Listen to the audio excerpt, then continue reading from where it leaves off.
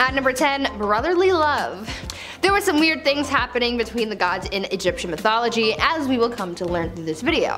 To get us started on this journey through the strangest of stories, let's talk about some serious closeness between the gods Osiris and Isis.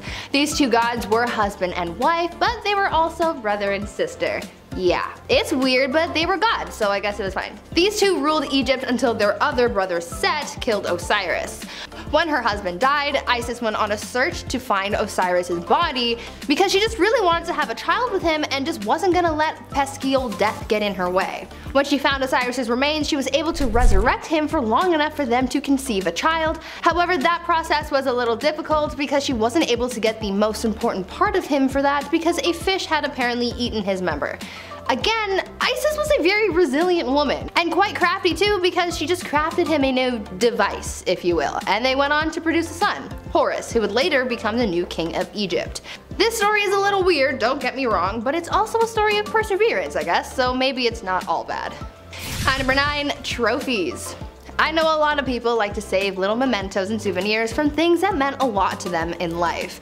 People save movie stubs from their first date with someone, little objects from their childhoods, and a whole collection of other things saved from different points of their lives. There was an Egyptian god who sort of did the same thing, but a little creepier. Well, actually it was a lot creepier. The god Anubis was the god of mummification, and I guess you could say that he just really liked his job. He was part of the embalming process for some big names like Osiris. See, tying it back to the previous story when the god Set killed his brother Osiris, he got pretty buddy-buddy with Anubis because he offered Osiris's organs to the god of mummification. But not for Anubis, since he was known to collect pieces of the remains of people that he had embalmed. He had a thing for limbs and other remains, I guess. It was a weird collection to have, that's for sure, but for the god of mummification, it almost seems fitting. Before we carry on talking about some of these strange things that Egyptian gods did in their mythology, why not leave a like on this video if you're enjoying it so far, and while you're at it, maybe consider subscribing to the channel to see more videos like this one. At number 8, the last snack. For the Egyptians, a person's burial and their soul's final journey was a very big deal. We are probably all familiar with the mummification practices of the ancient Egyptians and all that, but what comes after was also pretty interesting. When someone died, it was believed that their soul would then move on to be judged. The soul would leave their body and go to the underworld searching for the Hall of Truth. Once they found it, they would then be judged on who they were in their life, and if they passed the test, then they got to go to paradise. But if they failed, then they became a nice little snack for the goddess Ammit. Ammit was known as a demon goddess and dubbed the devourer of Amenti. When the deceased was tested and their heart was weighed against a feather, if they failed that test, then Ammit would eat the person's essence and they would vanish for eternity. Obviously you wouldn't want that to happen, so I guess this was just an incentive for Egyptians to live life as a good person. At number 7, down the Nile. Now I know that I've mentioned the story of Set and Osiris a couple times now, but their story is just so messed up and weird that I have to keep including the best parts of it. Anyways, we all know that Set overthrew his brother Osiris as the king of Egypt, and did so by killing him, but let's talk about exactly how that happened. Set was a really jealous guy, and he resented his brother for being king, so he devised a plan to trick his brother into a coffin. Set had a coffin designed exactly for Osiris's measurements, and while at a party, Set challenged Osiris to get in it, as he promised that he would give the coffin as a gift to anyone who could fit inside it. So yeah, it was rigged from the start. So Osiris gets inside, and obviously it was a perfect fit. What he didn't know though was that this was where he would remain forever, because Set sealed his brother in the coffin and sent it down the Nile River. After that, Osiris's wife/sister Isis went to go find him, and blah blah blah, we already know what happens next. At number 6, Lady of Plagues. Guys, if you haven't already clued in, we're still in a panorama, a panzerati, a pandemic. It seems like it'll never end, and after learning about the Egyptian goddess Sekhmet, I think I know why we're all going through this. It's because someone pissed her off big time. Sekhmet was known as the Lady of Terror, and if you don't get a good sense as to who she was just by her name, just you wait. This goddess had the ability to spread pestilence and plague against anyone who remotely angered her. So judging by that, I think if you believe in this kind of thing, someone has some serious apologizing to do. Because of this insane power, Egyptians were brought up to know that they had to stay on Sekhmet's good side, otherwise it would be risking the health and safety of themselves and those around them. So, this is a PSA to whoever made Sekhmet so mad. Please, go apologize. Buy her some flowers. Make a sacrifice or two if you have to. Please just make her stop. It's literally my birthday today and all I want to do is live out my 20s in peace. Please, just do it for me.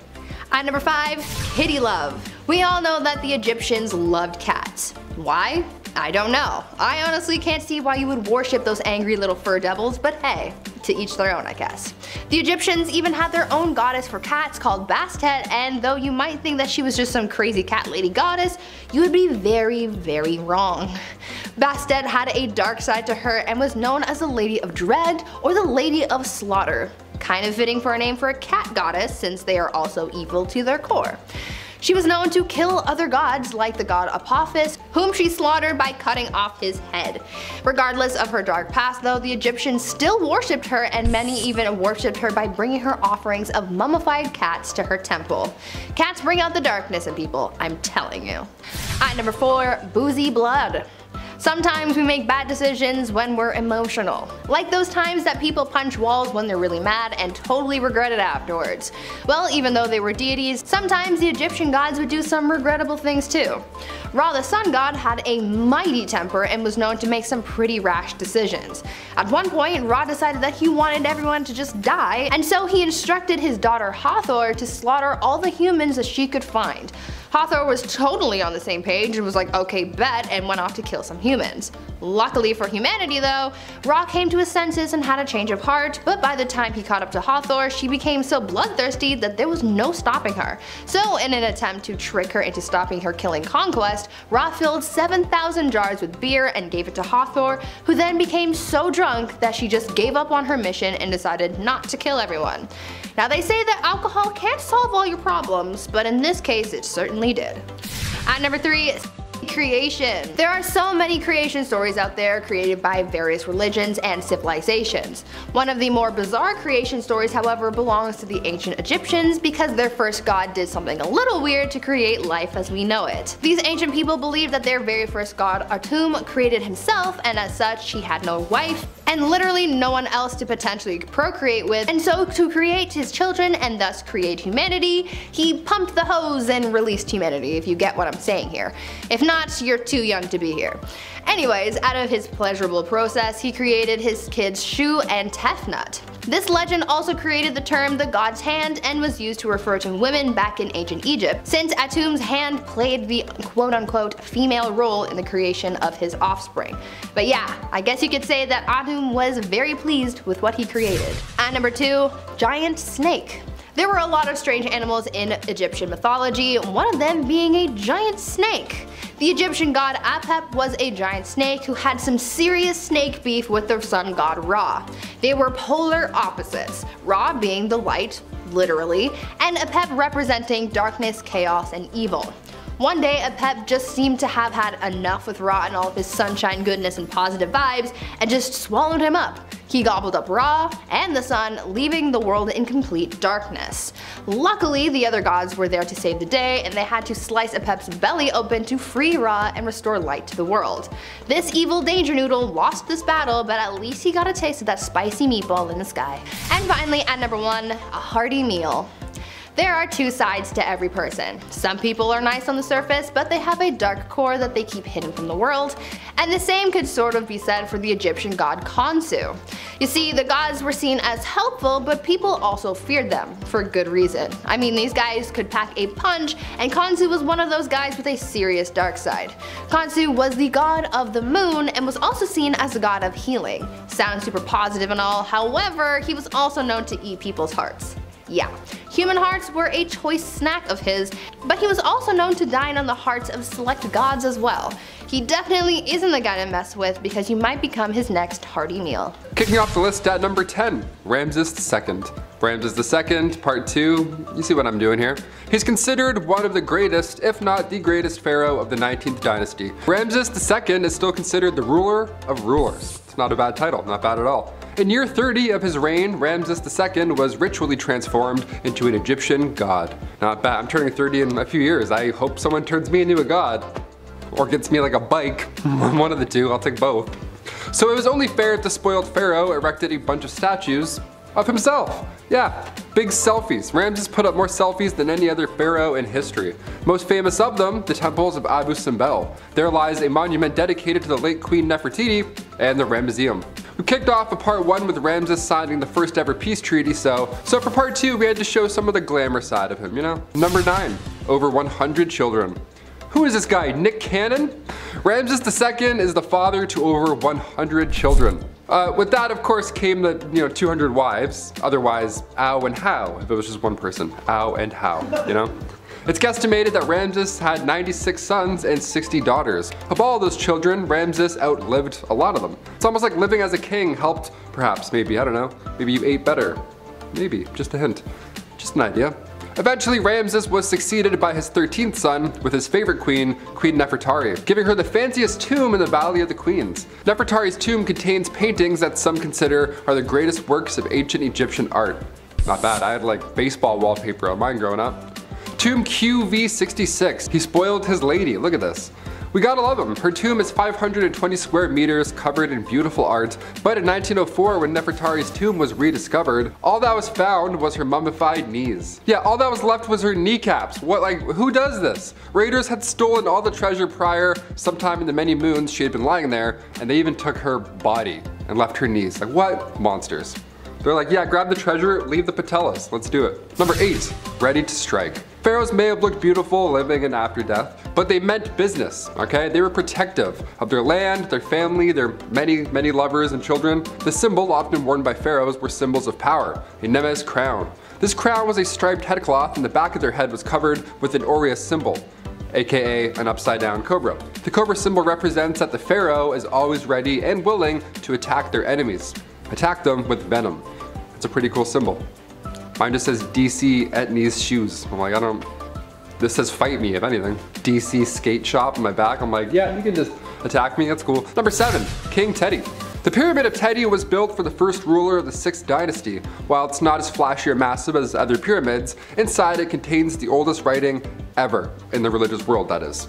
Inside it contains the pyramid texts, these legendary texts. They go all the way back to 2400 BC. The pyramid texts were specifically written so that this king, King Teti, could ascend to the heavens after his death. This isn't bizarre behavior by any means, but King Teti, he was specific. He wanted to be a star.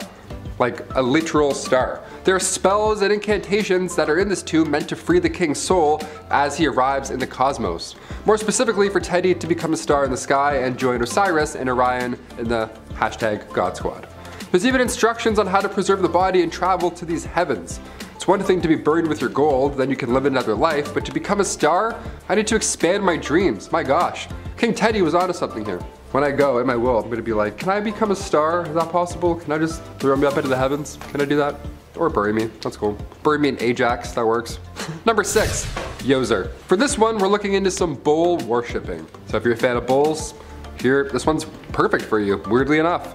Just north of the step pyramid of Pharaoh Dozier, archaeologist Auguste Mariette discovered this site in 1851. The Serapeum. It's a temple dedicated to the Egyptian deity Serapis, and it's a combination of Osiris and Apis in human form.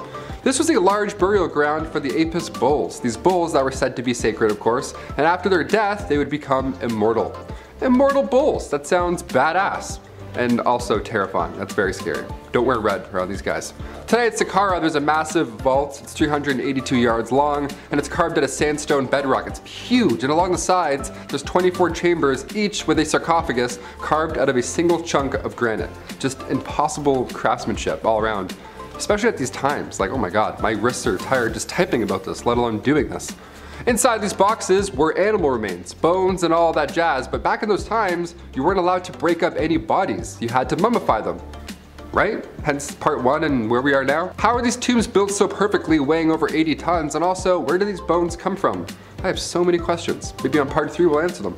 Number 5, we love cats. I'm allergic to cats, but I still go for it. I still pet them. I risk everything just to, yes, I don't care. I ruined my entire weekend just to get my face all up in their whiskers. Nobody did it like ancient Egyptians. You've probably heard this at one point or another. They worshipped cats. They were like, you know, the legendary cats. That was their thing. I'm more of a golden retriever guy, but I get it, they're cute. They respected them, they worshipped them. Even though at the time, dogs were respected for being hunters, cats were still considered magical creatures. It's because they just stare at shit randomly. Mid-conversation, a cat will just be like... No, they're not magical, they're terrifying. They're on something. If you had a cat, you had good luck. Apparently, a friend of mine has 2 fat cats. He has some pretty good luck, I think. If they're fat, they're good? When a cat passed away back in ancient Egyptian times, they too were mummified. You would think that alone was just plenty of respect, but ancient Egyptians and pharaohs, they would obviously go a step further. Hence this fun list. After their cat died, they would shave their eyebrows off and would mourn them until they grew back. That's like 3.5 months of cat depression. That's wild. I got over my childhood animal in like 6 business days. It's not a bad thing, it's just that's a long time, you know? Next time your friend tells you their cat passed away, tell them if they really love them, they would shave their eyebrows. Test them. Number 4, ancient Photoshop. When we look back at ancient artwork, we see these kings and queens, well, all the pharaohs were considered kings, but it was equal at the time. And they all look athletic. They all look like these warriors, right? They look to be in great shape. When in reality, a lot of these pharaohs were probably pretty overweight or unhealthy. I mean, think about it. If you slam wine and bread all day, plus a little dab of honey every 8 minutes, you're gonna gain some weight. Yeah, that's how it goes. Many of these ancient pharaohs did have diabetes, and Queen Hatshepsut, who was alive during the 15th century BC, her sarcophagus shows her as slim and strong and all that jazz, but almost all historians agree that she was out of shape and quite unhealthy. Honestly, fair, I would do the exact same thing. She was ahead of her time. If somebody was like, hey, I'm gonna make a statue for you, what should I make it look like? I'm like, yeah, give him an 8-pack, make him jacked, I don't know. Make him look like Michael Jordan, I don't know. Number 3, gender reveal parties. Okay, we've seen all these videos online. A guy goes to swing and hit a baseball, he misses, it hits the ground. There's a big pink cloud of smoke, everyone's like, oh my God. Gender reveal parties, right? They're pretty popular. Turns out they're popular back in ancient Egyptian days, but nobody did it like them. Also, nobody started any wildfires back then when any ancient Egyptians did it, so that's nice. We should go take a note from them. Back in the day, Egyptians had a pretty interesting method for predicting the gender of a newborn. You would have to use wheat and barley seeds. You would have to pee on them, and then however it grew, that would determine the sex. I would feel bad. First of all, I'd be like, hi, we're curious, don't mind us. Just gonna pee on your crops, sir. Let us know how it grows. We're aiming towards a boy this time. We have 96 girls, so we're gonna try a couple of boys. Yeah, depending on how the crops grew, they could accurately predict the sex of the child, and it worked a lot of the time. It's pretty wild. We went from watering crops to burning them down just to find out a gender. Hashtag it's a boy. Number 2, more tattoos. More tattoos for number 2. We love it. You guys saw what I did. Ancient Egyptians worshipped animals. We talked about that, the whole cat stuff and the whole hippo situation in part 1, that was violent. But what about baboons? Did they get any love? Baboons, I say it weird, baboons, baboons. They were pretty important pieces to this ancient Egyptian puzzle. Some mummies were found with tattoos of baboons on their bodies. One of the most strange things pharaohs did back in ancient Egyptian days was train baboons to make arrests. Yep, stop resisting, you're going to jail. Me and 7 baboons, let's carry them into the car, bam. Imagine stealing food for your family just to try and get by, and then 4 baboons pop out, start doing parkour, and then arrest you in front of everyone. That'd be so embarrassing and also alarming. They trained baboons to pick fruit, make beer, and even entertain. Yeah, these baboons were the life of the party, apparently. If their dance moves alone would be reason enough to get a tattoo on one of my arms, honestly. Going all crazy, throwing their own at people, I'd be like, yeah, right here, or here, I don't care. And finally, number 1, the afterlife. One of the most fascinating parts about these ancient Egyptian pharaohs is that they would pass away literally covered in gold, head to toe. It's nice to know that this long ago, some of these kings and queens still rest untouched by grave robbers or explorers. The afterlife for these pharaohs was important.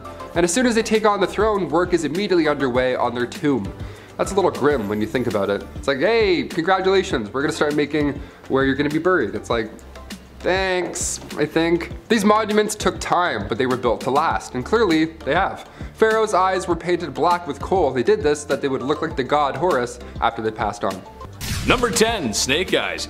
Well, not exactly snake eyes, but after extended use of belladonna drops in the eyes, you would probably wish that a snake bit you in the eyes. Belladonna is poisonous. It's a no calzone, red flag. But yet it was still used by Egyptian royalty. Basically, the drops of poison would dilate your pupils, and that would be considered to be beautiful.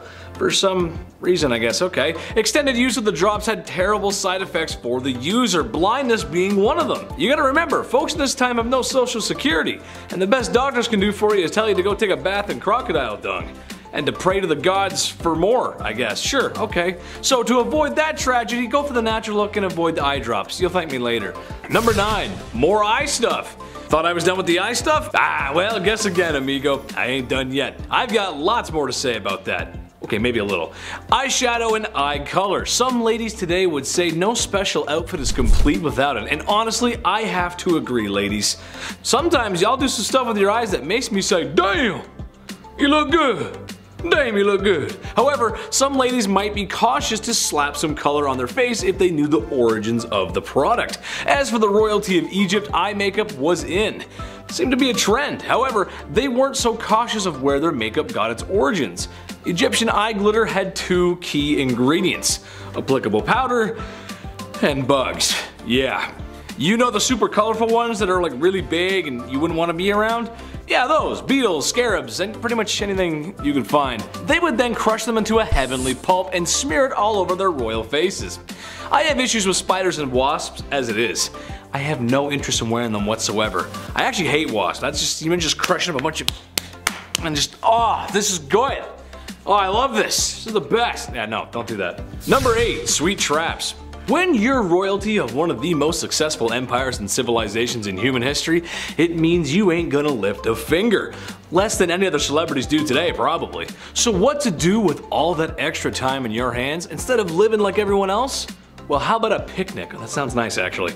Sounds great, right? Except when we bring out all of our favorite treats, the flies and bugs bother us, and we can't look beautiful if we're covered in bugs head to toe. How did the Egyptians fix this, you ask? Well, it's simple. Don't let the bugs bite you in the first place.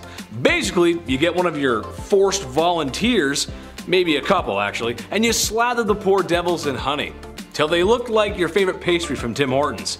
Place said glazed serving away from the picnic, and now you can enjoy it in sunshine and peace. The screaming of being eaten alive by bugs might dampen the mood, so just wear earplugs, it's fine. You stay over there and just get eaten, it's fine. No problem. No problem. Number 7, unhooded Sith. Circumcision is important in a lot of cultures of yesterday and today. Now at this channel, my job is to come out here every week and make you laugh. So to the men out there who still have their Jedi robes, imagine every day of your life you got sand in places that sand shouldn't be. Anakin Skywalker's worst nightmare, and honestly explains why he hates sand so much. But perhaps one of the reasons Egyptians used this hygiene service was to stop sand getting in their wiener's one-eyed bandit. There's no showers, nothing to really get it out once it's in there. That's no good. I guess you could take a dip in the Nile River, but there's too many crocodiles in there, and who has the time to jump in the Nile River when they're busy being forced to build large structures that will stand the test of time? So you better line up, fellas, or be cursed to feel like Anakin Skywalker for the rest of your life. The prequel one too, not the cool animated one, the one that whines a lot. That one. You don't want to be that one. Number 6, nice dentist. Turns out not all Egyptian dentistry is completely awful. It turns out they may have come up with the first toothbrush. Other civilizations had examples of one too, so it's hard to tell exactly, but the Egyptians had one. But one thing they did have over everyone else were Tic Tacs, or breath mints actually. Honestly, this makes a lot of sense. Imagine it was Valentine's Day, you just walked past a large pyramid. There's sand in places on your body where sand just shouldn't be. When you notice the smell of your breath, and it's something awful. But not to worry, because you purchased breath mints from the market. Yes, that's right. Now smooching with your Egyptian sweetheart can go on without a hitch. The mints were made from nice smelling herbs and mints, sometimes roasted over a fire to form little candies. An ancient Egyptian solution to an ancient Egyptian problem. Kinda like that one actually, kinda nice. Gonna put a mint in, it's kinda nice. Number 5. What? I didn't have any corn! Austin Powers reference for you. You know the character I'm talking about, I can't say it. Here's a hygiene product that just makes me question life. The very fabric of our existence. Whether it was the Big Bang or the almighty creator, there's just no way this was ever meant to happen. It doesn't make any sense. One day, somebody was walking along the Nile River and was unfortunate enough to step in crocodile droppings. Now, most people would say gross and move on. Oh, no, not the people of ancient Egypt. They felt the stinky, squishy unholiness on their feet and said, yes, we must bathe in this. And they did. They took the forbidden mud bath, the brown tsunami, the cesspit of no hope. You can call it whatever you want, really, it's horrible either way you look at it. Supposedly it was meant to keep you young and beautiful. My only question would be, at what point did they realize poo baths were a mistake? Was it when they were smelling it and it was bad? Or was it when it accidentally got in your mouth or something like that and you're just like, oh what, got that out of my mouth? That's the Scottish Egyptian, in case you were wondering. Number 4, waste removal. This one is kind of a broad stroke, but hear me out. There's no plumbing, no waste removal, and people kind of just go wherever they want. A lot of that unhygienic waste is kind of just laying about. However, the people of Egypt also had the advantage of the Nile River, which means they use that bad boy for everything. Transport, irrigation, a water source, and of course, a bathroom. Which, in case you didn't know, your source of water and irrigation should be two separate, they shouldn't go together, that's not good. This is a good explanation for the plagues of Egypt, besides the sin, bad sinners, no sinning. As years of that kind of negligent waste management are liable to make any pharaoh sick. Don't mix your water with the poo, don't do that, that's bad, don't do that. Number 3, sunscreen. This should come as no secret to anyone out there, but with my rosy cheeks and fair complexion, I would not do very well in the suns of ancient Egypt. Honestly, I don't know how Luke Skywalker lived on Tatooine with those twin suns. Without a little copper tone action, you know what I'm saying? The Egyptians had an answer to that problem, however. Not the whole living on Tatooine part, that just kinda sucks no matter what. Blue milk is weird. They had a makeshift sunscreen using rice bran extracts and a few other ingredients that were meant to help protect against the sun's rays. How effective was it really? Not sure, cause the only stuff I'm willing to test out is the real stuff. And if I get burnt, then I start peeling. And then somebody has to rub aloe vera all over me. Be right back, I'm gonna get some sun. Number 2, cursed craft dinner. You've got no plumbing in your palace, and it's time for dinner. So how does an Egyptian royal make his favorite pot of KD without water? I mean, if college kids can do it in their dorm room, surely they can master the art of post-secondary cuisine. Well, for some unlucky folks, it means taking a pot and walking down to that old Nile River. Almost like people rely on water or something, and take a big scoop of water and bring it back. But while you begin to scoop some water, you may notice someone is picking up crocodile dung. And people are bathing in the water. And to your left, there's a maiden washing clothes, and to your right, there's a man doing something I can't repeat on YouTube. Oh well, time to scoop some more water up and consume this clean, nice water at home. Oh, this is the best. Tastes like the village. It's nice. Number 1, pink milkshake. Does it still count as hygiene if you ain't breathing? I say yes. Besides the pyramids and maybe the Nile, mummies are the most famous things about Egypt. And in a weird way it is hygiene. Hygiene for the afterlife. When someone super important passes on, it's time for a little game of operation. Stomach, liver, intestines are removed and put into jars. You never know when you might need that next. The heart is left because it's the heart, and the Egyptians were die-hard poets, so you got souls in there, you gotta keep that. The most grim process to me, however, is turning the human brain into a forbidden milkshake by mashing it with a small spike and then draining it out in what must have been the grossest waterfall ever. Oh god, oh god, that's so gross. Anyway, then you take some linen and start wrapping the mummy up like a dad wrapping last minute gifts on Christmas Eve. Bada bing, bada boom, there you go. Buddy is prepped for the afterlife. Don't mind me, I'm just gonna be sick from the brain milkshake. Ooh. Number 10, no lice.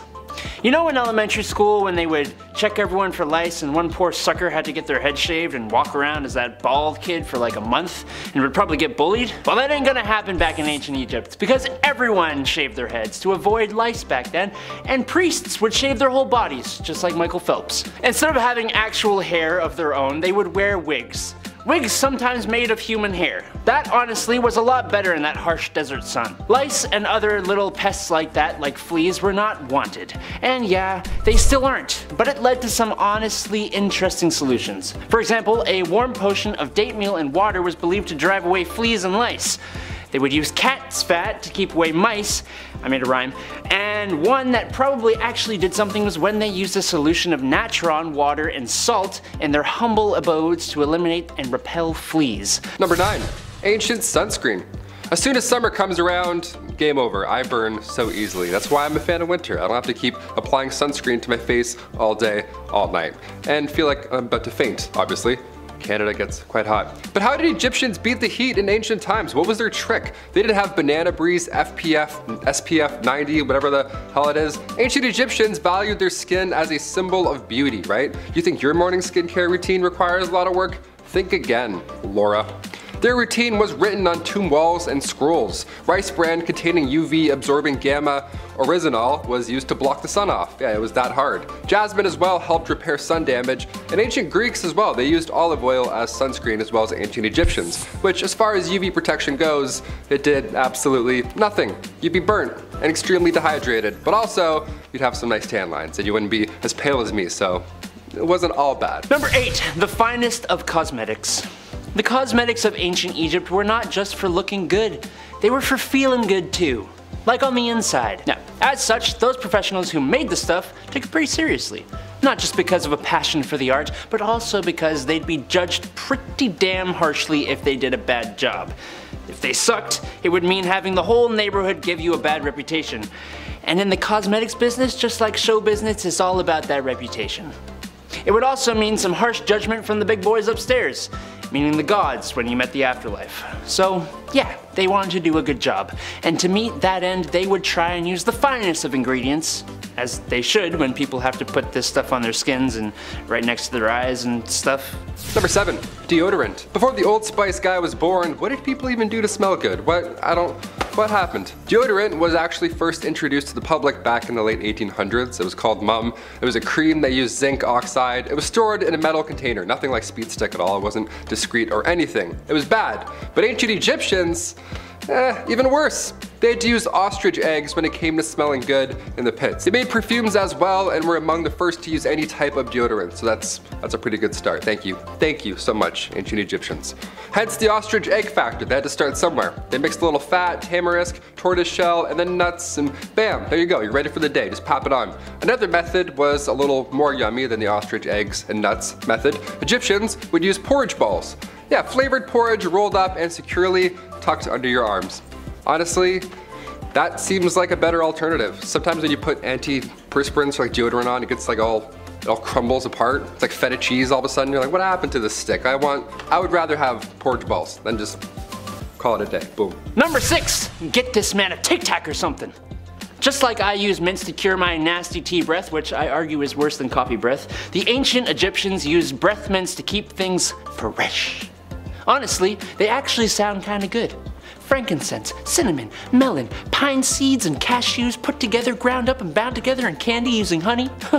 Just heat that bad boy over the fire and let it cool, and boom, breath mints. I like it. I like it a lot. These breath mints would be made commercially by those fine cosmeticians and dentists. Or they could even be made at home. Some archaeological finds of bowls, jars, and other dishes suggest that they may have been candy dishes that would hold the lovely tasting little suckers. Always gotta keep things fun, fresh, and flirty back in ancient Egypt. Breath mints would certainly help you do the trick. Nice. Number 5. Loincloths. Going back to ancient Roman and also ancient Egyptian times, the loincloth was used by all. Either that or you would just be naked. I found this neat step-by-step online on how to make your own loincloth, because that's apparently what I do on my free time. Thank you for asking. And it's a bit more complicated than I thought. It's way more complicated than just throwing on sweatpants or even, the towel folds like a toga. This had numerous steps. We don't have a lot of archaeological evidence because these linens barely made it through a decade, let alone all this time. But ancient Romans would use leather to make underwear. That's a fun little fact right there. Hot goat skin wrapped around your waist in the hot sun. We love it. We still use leather today when it comes to undergarments, but I'll let Adam tell you about that one another time. That's more of an at-home one. Number 4. Food as medicine. Trying to prevent bad things before they happen, it is a very human skill to have. And when it comes to preventative medicine, the Egyptians had some methods. One more obvious solution is diet. Eating the right stuff truly does help lead to a longer life, but eating the specific right stuff can directly prevent certain issues. As a prime example, the laborers that would build the massive iconic structures we know Egypt for today were kept fed with diets that include a lot of onion, garlic, and radishes. Now, I don't know if the ancient Egyptians knew the chemicals these foods contained, or if they just put 2 and 2 together, but onions, garlic, and radishes contain why did I do this to myself? Contain allistatin, allicin, and raffinine, which are very helpful when it comes to preventing diseases in the super crowded working and living conditions the laborers existed in. That allicin really helps. Another example would be to cure night blindness. In these circumstances, doctors fed their patients powdered liver, which is rich in vitamin A, which is a vital nutrient for vision. Again, I don't know if they knew it contained that specific fang or if they were just like, I ate liver and I can see better. Discovery! Number 3, acne. Ancient Egyptians came up with an interesting method to getting rid of those pimples. Now, this was long before Dr. Pimple Popper was ever a thing, and physicians back then discussed pimples as such. Ready for this? They called them these elevated spots, with black tops that can plague your skin for 4 to 5 years. But by squeezing said spots, you force out the maggot inside. Yeah, blackheads were referred to as maggots. That's what they thought they were back then. Imagine your partner, hey, can you get this pimple on my back? Yeah, I think I got some maggots, thanks. No thank you. That's pretty horrible. That's a horrible reference. They would refer to severe cases of acne as maggots that lie in a bed of roses. I would faint. I would be so sick. If a physician told me I had maggots that lie in a bed of roses anywhere on my body, I would throw up. I'd pass out. I'd be so upset. Dermatological disorders were thought to be human skin taking on the properties of animals. Yeah, you have common acne? Maybe you're turning into a pigeon. Who knows? Ancient Egyptians would use honey, vinegar, turpentine, and emulsion of bitter almonds, all to get rid of acne. Yeah, sounds like a horrible alternative. I would much rather just have acne. Maggots? Dude, I'm done with this channel. I'm out of here. That's so gross. Number 2, eye makeup. Almost everybody and their mums knows that the Egyptians wore that crazy awesome eye makeup. But what you might not know is that it didn't just serve the purpose of making you look absolutely stunning. No, a lot of these eye makeups were lead-based. Now, that sounds pretty bad, I can't lie. It does. And it likely was for some, but it was possible that it boosted nitric oxide by up to 240% in cultured human skin cells. I don't know what cultured human skin cells means, but that's the quote. If you know, let me know down below. What the heck does nitric oxide do? Well, that I do know. It helps to boost up your immune system to fight diseases, which, guess what? That's pretty important, especially in the marshy areas around the Nile where eye infections are actually pretty darn common. What's cool is that research suggests the Egyptians actually knew that and specifically synthesized the makeup for this purpose. Neat. Finally, number 1, mummification. Back in the day, mummification was common, and even today we're finding more mummies. Like literally last month we just unraveled 6 more. It's crazy. We're uncovering more ancient history, which is great, but how exactly was this process done?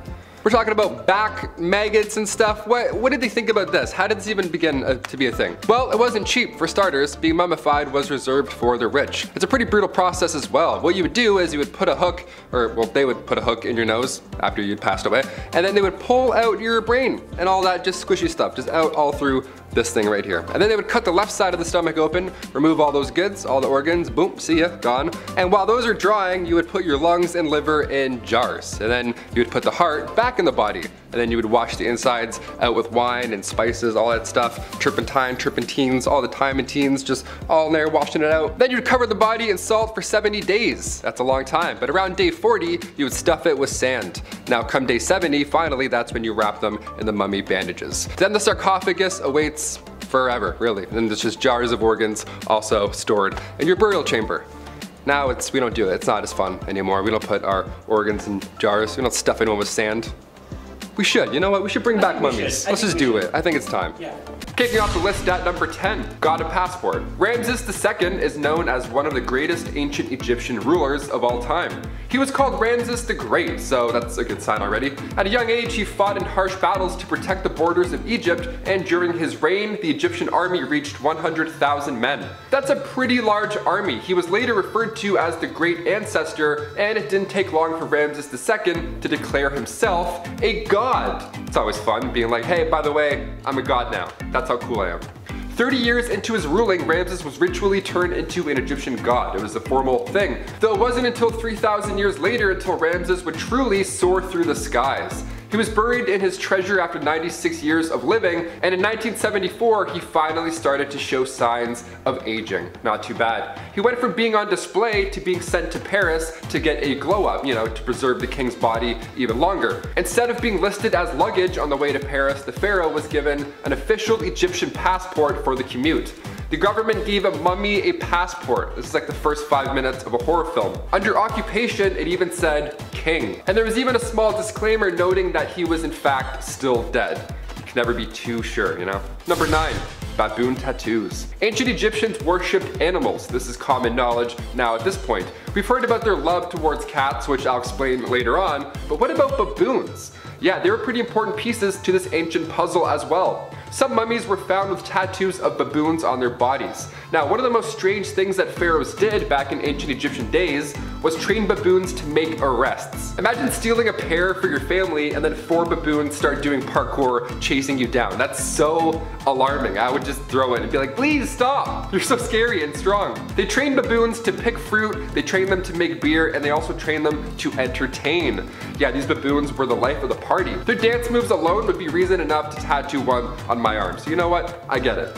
Get a Harambe tattoo. I'm like, you know, I see it. I see the similarities. Number 8, worship dung beetles. So worshipping a baboon that dances and makes holiday ales, yeah, I can see how one would worship such a creature. That makes sense. But pharaohs also worship dung beetles, and their reasoning may surprise you. Dung beetles, also known as scarabs, are the only species in the entire world that follows the Milky Way naturally. Animals are born with natural instincts. Sea turtles race to the sea. These guys follow the cosmos. It's pretty wild. It's one thing to follow the sun naturally because it gives off warmth.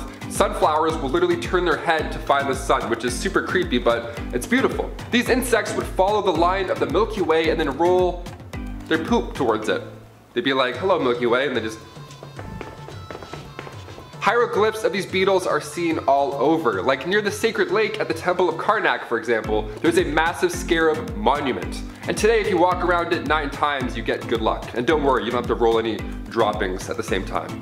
Don't get dizzy, that's all, it's the only rule. The scarab is there to represent the god Khepri, which ancient Egyptians believed was the sun. I grew up thinking the sun was a baby, but that's because I watched Teletubbies, so, you know, depends. Number 7, surprise each other. Cleopatra and Julius Caesar were a pretty beneficial couple, to say the least. Cleopatra would use Caesar's armies, which in turn would allow her to rule Egypt, while Caesar was eyeing down Cleopatra's extreme wealth. They were the perfect pair. She was able to financially support Caesar enough for him to return to power back in Rome, but how did such a perfect pair meet in the first place? Did Cleopatra swipe right? No. Well, a then 52-year-old Julius Caesar visited the much younger Cleopatra, so she then sent a surprise gift to his chambers. She got her crew to roll her up in a carpet or bed sheets, it's not really confirmed, something along those lines, and then delivered her to his door completely nude. He unraveled a naked Cleopatra and he's like, okay, hello. That's pretty impressive. Cleopatra was down for fun surprises. While we don't recommend this as an approach ever, it's one worth mentioning on our list. Number 6, gender reveal parties. We've all seen those videos. A guy goes to hit a baseball, he misses it, the baseball breaks and there's pink dust all around his feet and he starts crying. It's wonderful. Gender reveal parties were quite popular, you know, until they started lighting wildfires. But back in the day, Egyptians had a pretty interesting method for predicting the gender of a newborn. Instead of peeing on a pregnancy test, you would have to use wheat and barley seeds instead. Depending on how those barley crops grew, they could accurately predict the sex of the child. They were right 85% of the time, which is quite impressive back in the day. We went from watering crops to burning them. Hashtag, it's a boy. Number 5, space knife. Only a few years after King Tut's tomb was discovered in the Valley of the Kings, archaeologist Howard Carter found 2 daggers that were buried with the king. Now, like I mentioned earlier, it's not uncommon to be buried with your treasure or belongings. It's why ancient Egyptians would build these tombs in a certain way, so grave robbers can't just sneak in after you pass away and then take all of your goodies. So 2 daggers were found with King Tut, one made of iron and the other with gold.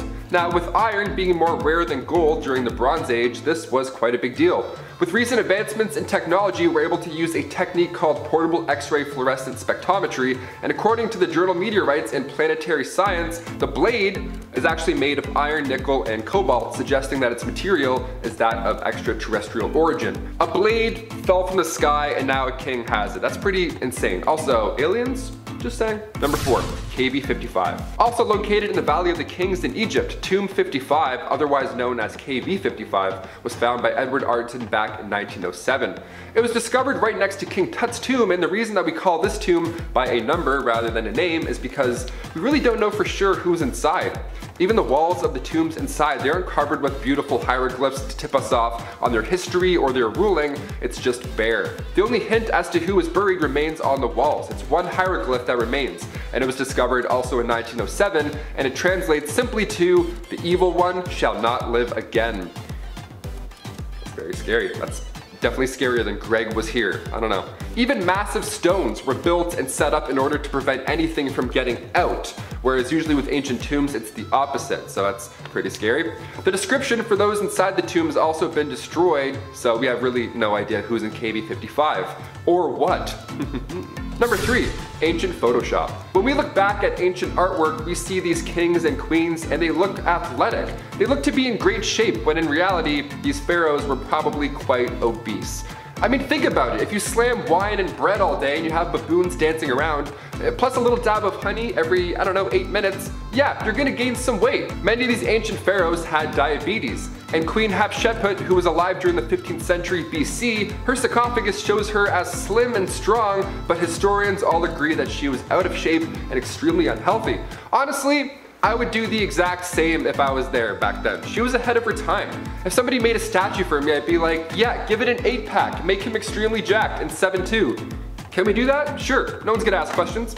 I'm Dwayne "The Rock" Johnston, just write it down, please. Number 2, worshipped cats. I am allergic to cats, but I still love them. I still pet them. I ruin my entire night just to get my face right there next to their cute little furry face. But ancient Egyptians, like I said earlier, really loved cats. They respected them, they worshipped them. Even though at the time dogs were respected for being hunters, cats were still considered magical creatures. So if there's ever a cat versus dog argument going on your end of the screen, cats win. I'm allergic and I'm still saying cats win. That's huge. If you had a cat, it means you had good luck. When cats passed away, they too were mummified back in the day. You would think that alone was plenty of respect, but ancient Egyptians and pharaohs went a step further. After their cat died, they would shave their eyebrows off and then mourn until they grew back. That's like 3.5 months of cat depression. That's wild. Next time your friend tells you that their cat passed away, tell them that if they really love them, they'll shave their eyebrows off and then see what they say. Also, you don't have to make your friends shave their eyebrows. Let's leave this one in the past. That's fun. Just be sad with eyebrows. Be like, Number 1, fight a hippo. Egypt's first pharaoh, Menes, although we know next to nothing about his history, there is something there that has historians scratching their heads to this day. At his early time, the pharaoh was setting out to unite all of Egypt under his rule. The time that he ruled as well is considered a rather peaceful time when comparing it to years later. We know that he was well respected, and we also know that after his 63 years of peaceful ruling, he was stomped to death by a hippo.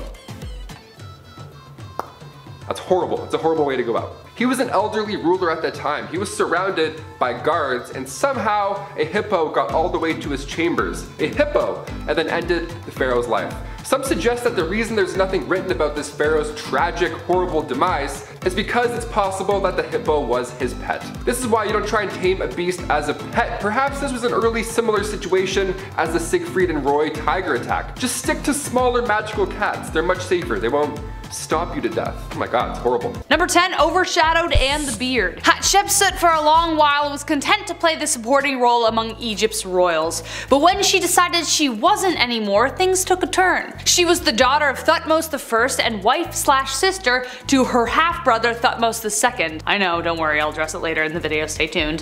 When he died in 1479 BC and left their son as heir, she took on the role as regent to Thutmose III, but she basically just acted as the rightful ruler. As the young king came of age finally, she declared herself pharaoh. The strangest part was that she chose to portray herself in pictures as a man with a male body and a false beard.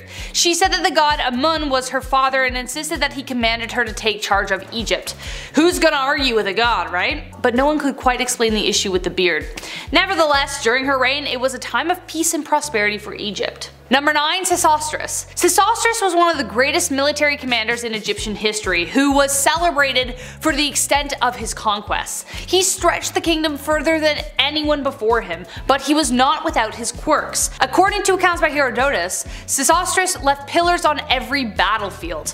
Along with the usual bragging and boasting of how he won, he would carve into them images of genitalia, like people do on the bathroom stalls, you know? If he thought that his enemy fought valiantly, he carved a If he thought they didn't put much of a fight, he would carve a Great.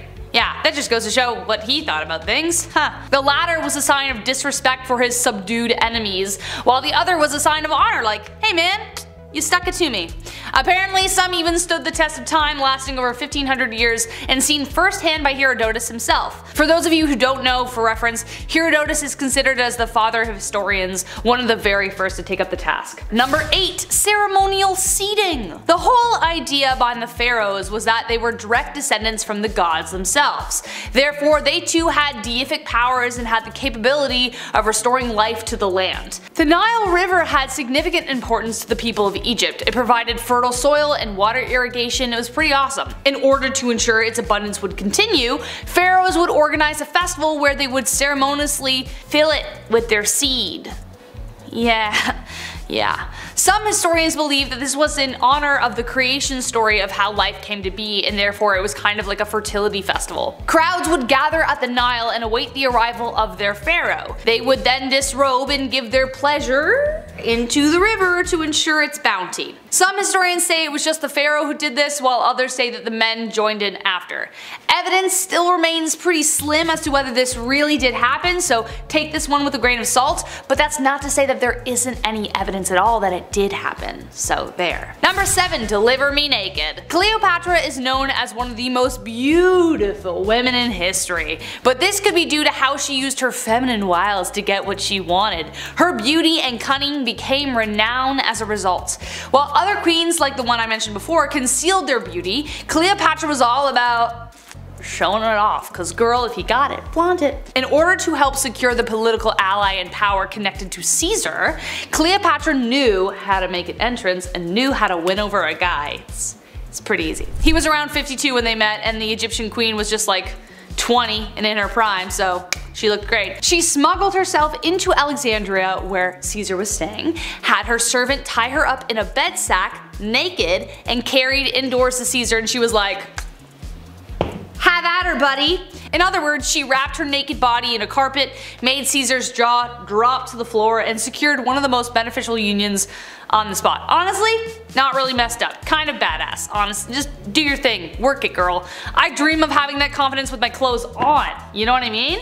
Go girl, you got this. You get that empire. Number 6. Cats and the Battle. Ancient Egypt would have welcomed the film adaptation of Cats, unlike the rest of the world, with open arms, and probably would have built a shrine to it. Giant human cats eating human cockroaches would be revered. Bottom line, cats in ancient Egypt were worshipped and treated like family.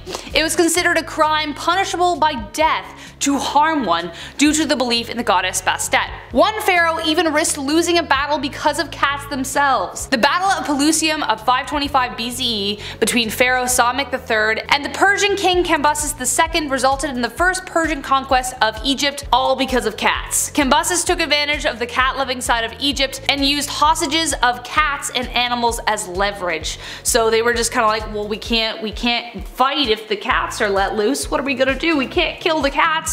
And that's how they lost that battle.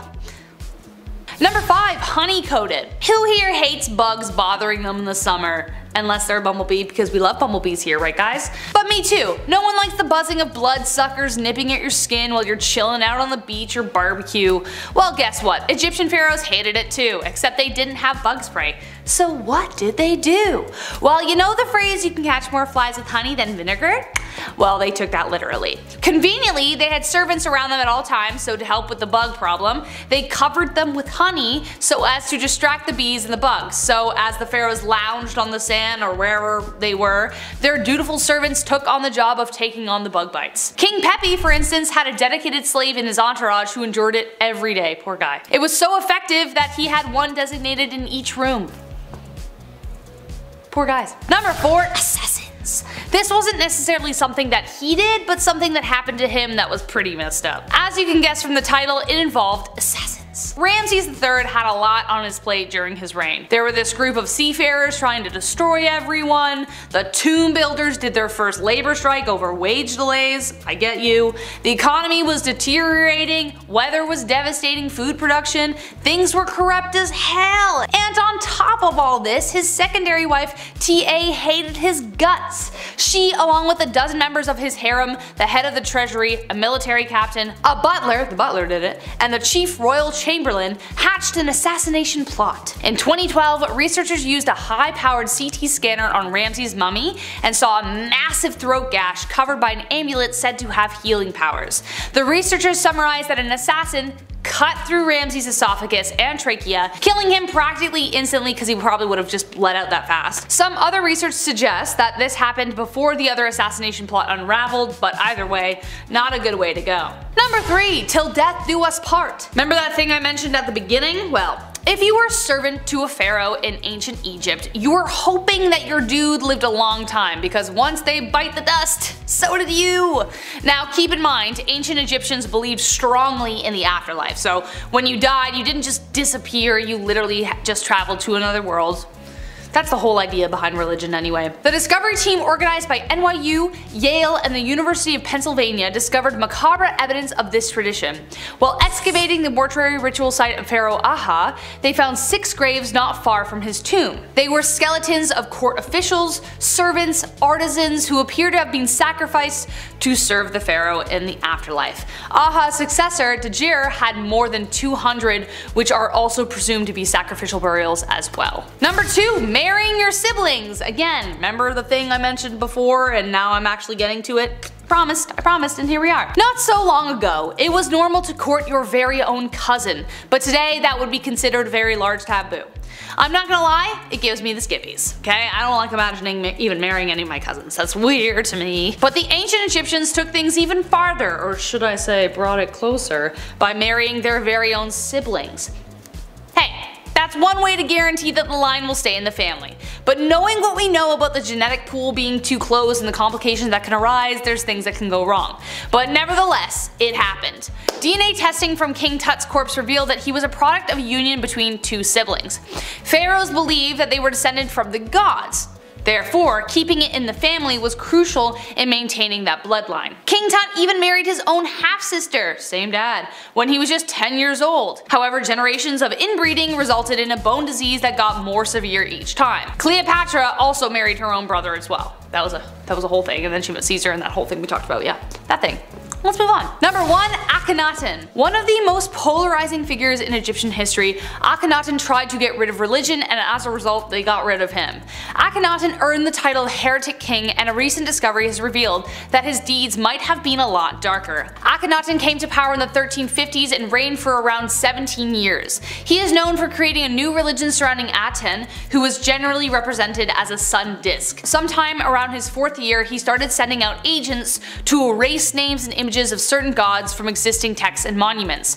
Around the 5th year he claimed to discover the location of the new royal city and moved Egypt's capital from Thebes to Akhetaten, today known as Tel El Amarna. There his people suffered greatly under slave labor, with bodies being uncovered younger than 20, many with bones broken, spines broken, along with evidence of severe malnutrition. When the pharaoh finally passed, his tomb remained unfinished and his name was stricken from the history books.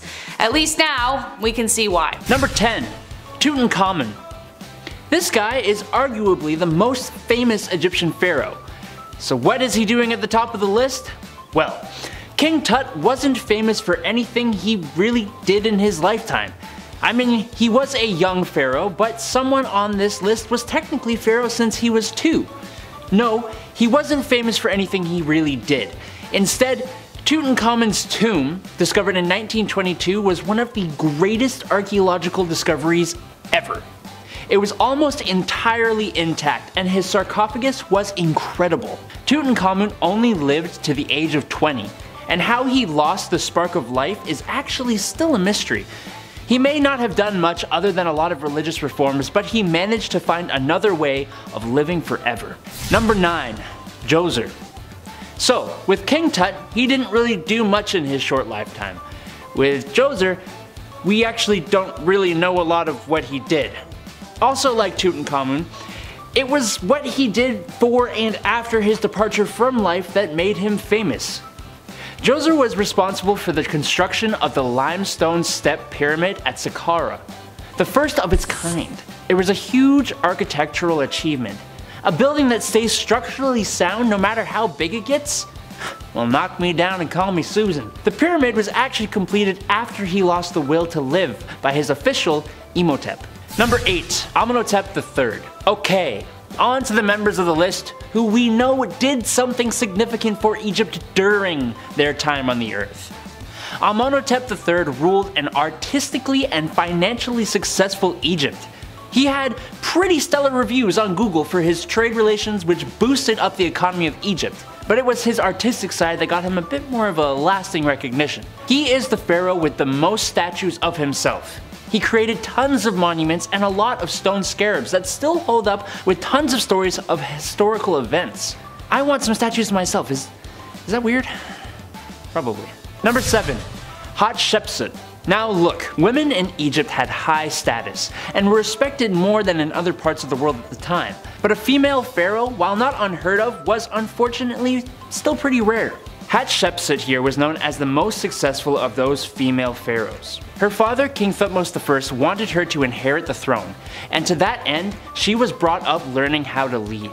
She reigned for 21 years after the death of her husband, and everything she did, from tons of construction projects to creating trade routes, went off without a single hitch. The people of Egypt lived in peace for her entire rule. Number 6.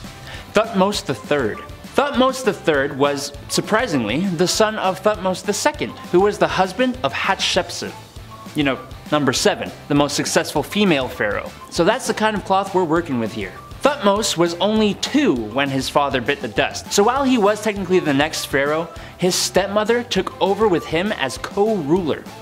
This guy's contributions to the Egyptians were tremendous though. He was literally called the Napoleon of Egypt, which shouldn't Napoleon be the Thutmose III of France? Either way, Thutmose III. He helped expand Egypt like none before. He was a dope warrior and he helped in the construction of a lot of stuff. Most importantly, the Temple of Karnak. That's how you make mama proud. Number 5. Xerxes I. You've most likely heard of this guy. If not from his historically inaccurate portrayal in 300, then at least from 1 or 2 history classes. But Adam, wasn't he the Emperor of Persia? Yeah, well guess what my little bees? Egypt was part of the Persian Empire, which makes him pharaoh as well. This guy gets a pretty bad rap in history. But who wrote that history? The Greeks, who despised him for his attempted invasion of Greece.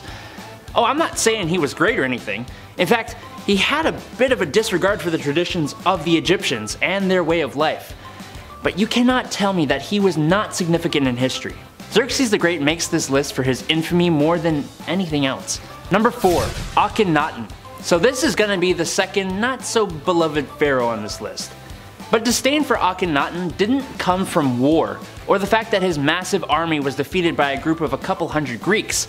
No, Akhenaten here was infamous for his devout following of a singular god, Aten, the god of the sun. He actually moved the capital of Egypt to a new location that he titled Akhetaten, or Horizon of Aten. And he kinda made everyone else worship the single god Aten as well. He was famous for a different reason though. Akhenaten was married to Nefertiti. She played a huge part in his religious plans, and she is well known in history for the limestone bust that was made of her, and has been copied so many freaking times. Number 3. Khufu. When you think of Egypt, there is likely one thing that pops straight into your mind. If you say anything other than the Great Pyramids of Giza, you do not pass go, you do not collect $200, and you lose. Khufu is the pharaoh you have to thank for this wonder of the ancient world. We still sorta don't know exactly how it was constructed, but this Goliath limestone and mud brick structure was the tallest building in the world for like 4,000 years. It was built as the housing for his tomb and as his stairway to heaven. No, not the Led Zeppelin song. It has 3 chambers inside of it plus a gallery that we've discovered so far. As for what else Khufu contributed to ancient Egyptian life, we don't have much in the way of texts about that yet. But if this is the main thing, then I mean, I'd take it. Number 2. Cleopatra. How could she not be on this list? She was the very last pharaoh Egypt ever had, and she was arguably one of the most famous ones. not only becoming a figure in history but a character in literature, theater, and media. Cleopatra VII was pharaoh in Egypt from 51 to 30 BC, and it was one hell of a reign. She introduced tons of reforms to improve the Egyptian economy. She was an awesome diplomat and a scholar. She didn't have things too easy though, having to fight her own brother for the throne and having to do some diplomacy with various famous Romans. Things kind of fizzled out near the end, but she certainly ended the line of Egyptian pharaohs with a beloved bang, as was her style. Number 1. Ramses II. Alright, this one was definitely the one I thought of first. Ramses II is arguably the most famous of all the pharaohs. He reigned for 67 years. He had 96 children.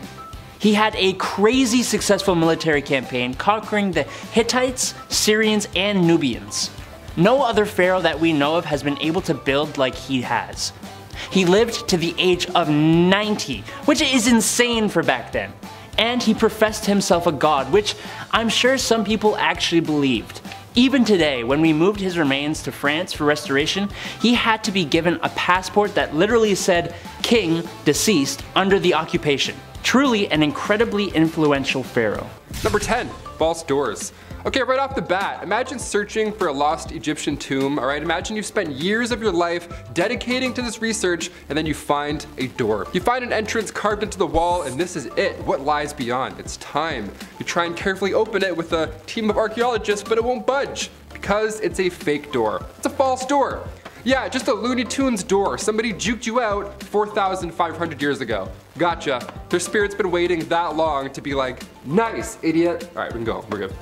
False doors in Egyptian tombs were quite common in ancient Egyptian times, but if we look elsewhere throughout history, we find false doors in ancient Rome, in both tombs and the interior of homes, so that ought to be confusing for any house guests back then. It's also important to note that Egyptian culture was influenced by Mesopotamian architecture, so we've had fake doors around for a while now, a lot of confusing people for thousands of years. Ancient Egyptians believed that these false doors were a connection to the dead, and that spirits were able to travel here and there throughout living and death. Most false doors can be found on the West Wall because Egyptians believed the West to be the land of the dead. Number 9. The Tomb of User. Back in March 2010, the Egyptian Supreme Council of Antiquities released this photo. This 6-foot-tall slab of pink granite was carved over 3,500 years ago, and this door was found near Karnak Temple in Luxor, and originally it belonged to the chief minister of Queen Hatshepsut back in the 15th century. Now, User was a high-ranking official and held the position of vizier for 20 years at that time, so in turn, he got his own fancy tomb located on the west bank of the Nile. Remember, Egyptians associate the West with the land of the dead. That's going to come in quite a few times in this video. The actual slab of granite, this door, was found far away from its home. It had been moved thousands of years later and ended up in an ancient Roman era building. Never thought I'd have to say this, but don't steal doors from the dead. Got it? Okay, let's move on. Number 8. Alexandria Black Tomb. What if we found a tomb and then just opened it, you know? What if we found a mysterious black granite tomb in Alexandria, say back in 2018? Do you think it would be wise to just open it because we're curious? Spoiler alert, we opened it and it was exactly what we thought it was going to be. When archaeologists found this massive tomb untouched for over thousands of years, on one hand, yeah, that's a feat in itself, but us humans, we're curious creatures. We just gotta just a little peek just to see who's in there. I mean, after all, it could be Alexander the Great, right? That's the whole point of all this. Egyptian news outlet El Watan reported that the tomb was lifted only a few centimeters before every official involved at that construction site just fled the scene. They straight up just ran away. It smelled that bad. Mustafa Waziri, Secretary General of the Supreme Council of Antiquities, this guy put his entire head in the tomb just to show us that it's safe. That's great. I mean, you could use your hand, maybe even a foot, I guess, just a little foot dip, but straight to the head dipping? Come on, Mr. Waziri, be smart about this. Number 7, Valley of the Kings. While March 2020 wasn't the best month of all time by any means, Egyptian officials did locate a secret vault hiding in the sands of the Valley of the Kings in Egypt. Just off the west bank of the Nile, the Valley of the Kings, as its name hints towards, is a pretty historical part of Egypt's past. Again, do we want to open this vault? Probably not, but did we? Yes. Bones and goo and history. What do you know? Surprise, surprise. Number 6, 2020 tombs. Summer 2020, nice. While most of us was stuck inside watching Netflix, more than 100 sealed coffins were found. And yes, they were occupied for the most part. Found of course in Saqqara, Egypt, Egyptian archaeologists have never been more excited. Maybe we'll find the body of Cleopatra, wouldn't that just be dandy? The fact that we found over 100 of these still in great shape is mind-blowing. Grave robbers have been around since ancient Egyptian days, and for all of these to be untouched for this long is honestly unbelievable. These findings date back to 712 BC, which was a period where Egypt was controlled by foreign civilizations. That's what makes this so insane. Like Persians and Greeks, they were all around at this time. The idea that we're finding mummies is great and all, but again, do we need to open all of them up? Maybe there's treasure, maybe there's bodies. Either way, it's not yours. Am I insane? Maybe I'm insane. Do we need to find Alexander the Great this badly that we're willing to disrespect this many souls in the process? Number 5, Luxor tomb. We've been saying 2,500 years ago, and don't get me wrong, that's an awful long time to go. But in 2014, archaeologists discovered a 4,000-year-old tomb from the 11th dynasty, tucked away in Luxor, Egypt, of course, as this list says. Spanish archaeologists found a tomb belonging to a leader from the 11th dynasty, and it's pretty obvious that this was somebody from the royal family or somebody who was a high-ranking official, because at the time, Luxor was the capital city of ancient Egypt, and officials also believed this tomb could have been used as a mass grave. The important thing to note here is that the tomb had also been used during the 17th dynasty because tools and utensils from that later time were also found in this grave. We're gonna find a spork in 5,000 years and be like, ah yes, ancient tools, interesting. Number 4, 210 sarcophagi. So we thought it was a pretty big deal when 160 bodies were recently discovered in Egypt. This was back in September 2020. Over 160 coffins were found. Wild, right? Well, those are rookie numbers, turns out. For this one, archaeologists found 210 sarcophagi near Queen Nefertiti's funerary temple in the city of the dead, Saqqara. Yeah, there were over 160, surprise. Maybe next time you check in with us, that number will be even higher. Who knows? Hopefully, / maybe hopefully not. I don't know how I feel about this.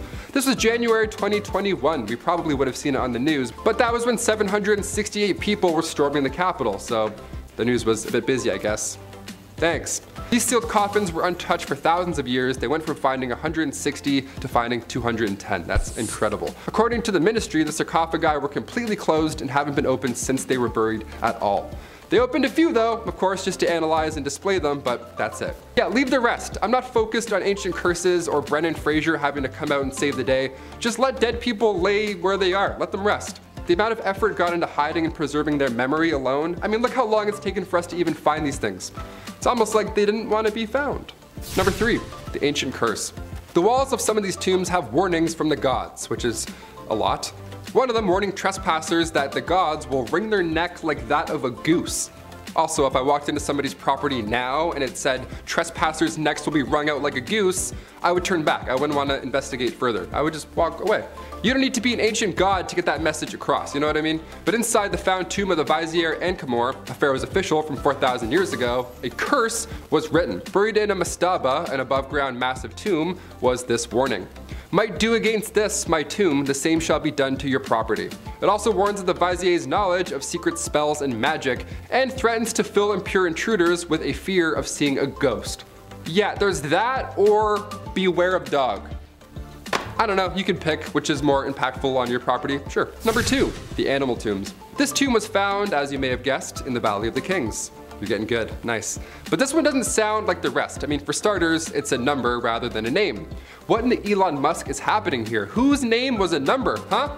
KV52 was discovered in 1906 by Edward Ayrton. Tomb KV50, KV51, and this one, KV52, they all form a group referred to as the animal tombs.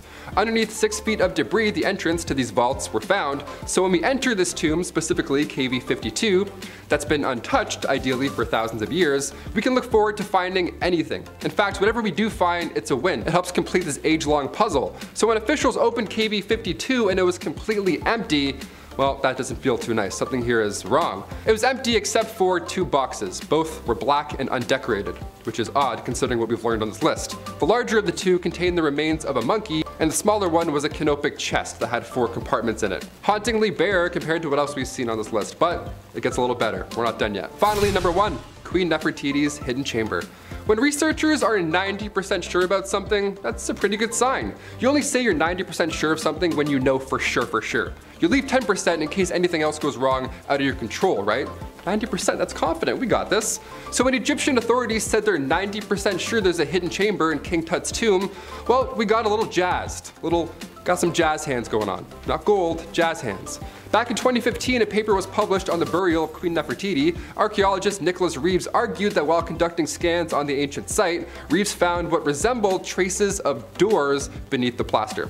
Now, it's been considered previously by archaeologists that King Tut's mask, having ear piercings and all, suggests that at that time, that tomb and that death mask was actually meant for Queen Nefertiti, not King Tut. But because King Tut died suddenly when he was 19, plans had to quickly change. 90% sure is good enough for me. What do you guys think? Comment down below all your thoughts. We're gonna start with peace treaties. Egyptologists know Ramses II as the pharaoh who restored Egypt's relations with Syria and built a lot of neat temples in the desert back in the 1200s BC. And he's the one in that Disney movie whose first son gets smoked by the plague. Kind of a wild guy, so we'll talk about him quite a bit in this vid. Anyways, for over 2 centuries, the Egyptians fought against the Hittite Empire for control of lands in modern-day Syria. The conflict gave rise to a bloody boot down, such as the 1247 BC Battle of Kadesh, but by the time of the pharaoh Ramesses II, neither side had emerged as a clear victor, and this was just becoming all drawn out and bloody and just plain stupid, especially with both empires facing threats from people outside each other. But who's ever gonna be the first to wave the white flag? Let's be real, when it comes to 2 dudes, y'all are notoriously known for just beating each other up, shaking hands, and best friends again. So in 1259 BC, the 2 said, to hell with it, let's do lunch, and Ramses II and the Hittite king Hattusili III negotiated a famous peace treaty, one that was either the first known in creation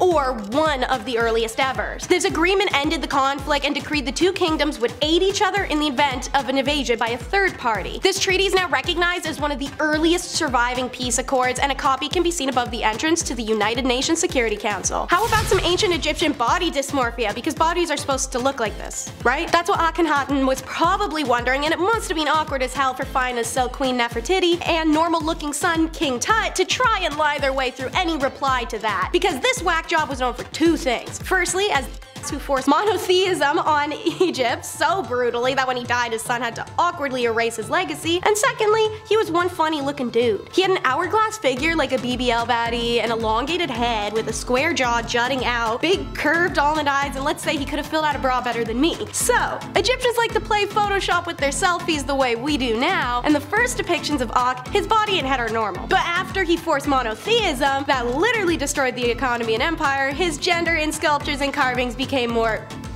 ambiguous. 3 explanations. First, he's the most hated pharaoh in history, so I mean, come on, artistic license, get some anger out. Second, perhaps his changing appearance was metaphorical, meant to portray Akh as the father and mother of all humankind. Third is that it was a genetic disorder, such as amytrace excess syndrome, where the body released equal levels of both hormones. But we all know what the likely one was, seeing as these guys could quite literally not keep their hands, or really any appendage, out of their family members. I'm not gonna lie, I can't handle having eyeliner on for 3 hours that me and my roommate go out. Meanwhile, the pharaohs had obligatory face beat like they were working at ancient Sephora every day. Early Greek traders who visited Egypt were astonished by the sophistication and precision with which Egyptians took care of their skin and hair and decorated their bodies. Europeans remarked that almost everyone was wearing makeup, even in public places, and that'd be accurate as both men and women were known to wear copious amounts of the stuff, believing it gave them the protection of the gods Horus and Ra, who were always fighting or banging each other and doing so in a full face of makeup like some spectacular fursuit wearing drag queens. The only distinguishing factor between men and women's makeup was that men's makeup was simple while women's was often heavier and more complex. The distinguishing factor of all makeup, however, was wealth. Nobles could afford the fresher or less diluted products, while lower status had to use makeup from poorer quality materials, which sucks since they worked in the sun all day, and higher quality kohl you lined your eyes with, the better it reduced sun reflection. This act will also protect them from evil spirits and eye diseases, as they believed their makeup had magical hearing powers, and they weren't entirely wrong. Research has shown that lead-based cosmetics worn along the Nile actually staved off eye infections. Alright, you annoying ancient astronaut people, this is for you, Tut's space knife. I am not sitting here doing the work for y'all pretending we all don't know who King Tut is. He was the child pharaoh, smoked by a hippo bite, cursed tomb, blah blah blah blah blah. So we're just going to get right to it and say he had a knife literally from space. Specifically, a small dagger, but whatever effing y'all, this thing is so sharp, to this day, the TSA would tackle you sooner than let you board anything with it. They found it in Tut's tomb in 1920s with all that other magical treasury hunky-dory that they stole out of there, and it was originally believed to be forged from the iron heart of a meteorite. Originally, keyword, see, Egyptians didn't have the ability to smelt. They weren't actually suitably advanced in that realm. So they especially wouldn't be able to forge a weapon from space metal, let alone crack open a meteorite to get to it, or know that was even an option. This has led historians to presume that the dagger was a gift from a foreign nation that did possess smelty technology. While historians are pretty confident the foreign nation wasn't the Martians, they haven't explicitly ruled that out either, so I guess those ancient alien guys might have a point. If you like stuff like this, check out our top 10 alien hieroglyphs found in ancient history video. The story of how two pharaohs throw down over pet hippos. So, Pharaoh Sekenenri Teo, I'm gonna call him Sek II, kept a pool full of pet hippopotamuses, letting his massive pets splash and play all day. Obviously, you don't get close because these are blind rage death animal machines, but this guy loved his hippos so much he could kill for them. He was willing to die for them. In fact, he literally did just that. This is back when Egypt was divided, and the most powerful Egyptian kingdom was called Hyksos, which was ruled by Pharaoh Apapi. Being a lesser king, Sek was required to pay tributes to Apapi out of respect. He could handle the humiliation of living under the tyranny of another man, RIP fragile male ego, but as long as Apapi didn't rub it in or act like an ass about it. So that's exactly what Apapi did. He went right for the sore spot by telling Sek to get rid of his hippos. Apparently, they were too loud and Apapi couldn't sleep at night in his own house that was 750 kilometers away. Yeah, no. Sek says, hey, I can handle you bullying me constantly, but leave the hippos out of this. And he would not tolerate any further insults to his hippos. This, he declared, was grounds for war. That's what they did. Sek even died in combat, fighting for his right to a hippo pool. The war didn't end when he died, however. His son kept it going. 2 generations of kings fought for a hippo pool, and in time, they won. By the end of the war, Egypt had unified once more.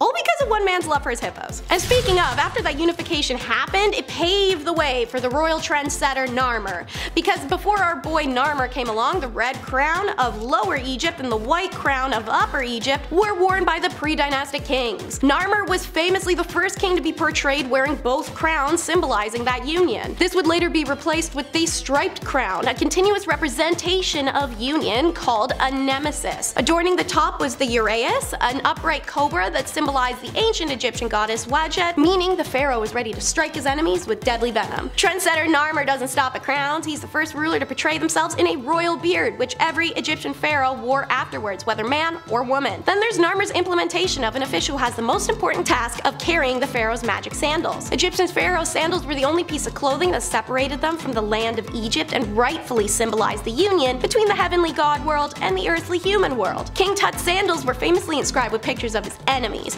meaning with every step, he was crushing the enemies of Egypt. In the famous Narmer palette, he's also seen wearing a fake bull tail, which symbolized strength to rule the country of the Nile, but that trend didn't stick. Hey, so Ramses has 50 lost daughters. What a crappy dad, doesn't know where all his kids even are. Kinda understandable when you have 102 of them, with about 9 women, however. Made possible by somehow living to be 91 in an age where people died at like 20. Suffice to say, he had lots of leisure time. Of course, not all the children were children at the same time. Ramses II began his family long before he took over as king, and he reigned for 66 years. He spread the brood out over most of that time. So archaeologists announced in 1820 they uncovered a tomb built by Ramses, and that 52 or so of his sons happened to be in it. They finally recently started excavations after a few decades, and now we know that the mausoleum is the largest and most complex found to date in Egypt's Valley of the Kings, with at least 62 rooms. But Egyptian kings normally didn't build mausoleums for their offsprings. Their principal wives, yes, over in the Valley of Queens, but their kids, no. If it turns out that only Ramesses' sons are in the tomb, where are the 50 daughters? Sexism can answer that.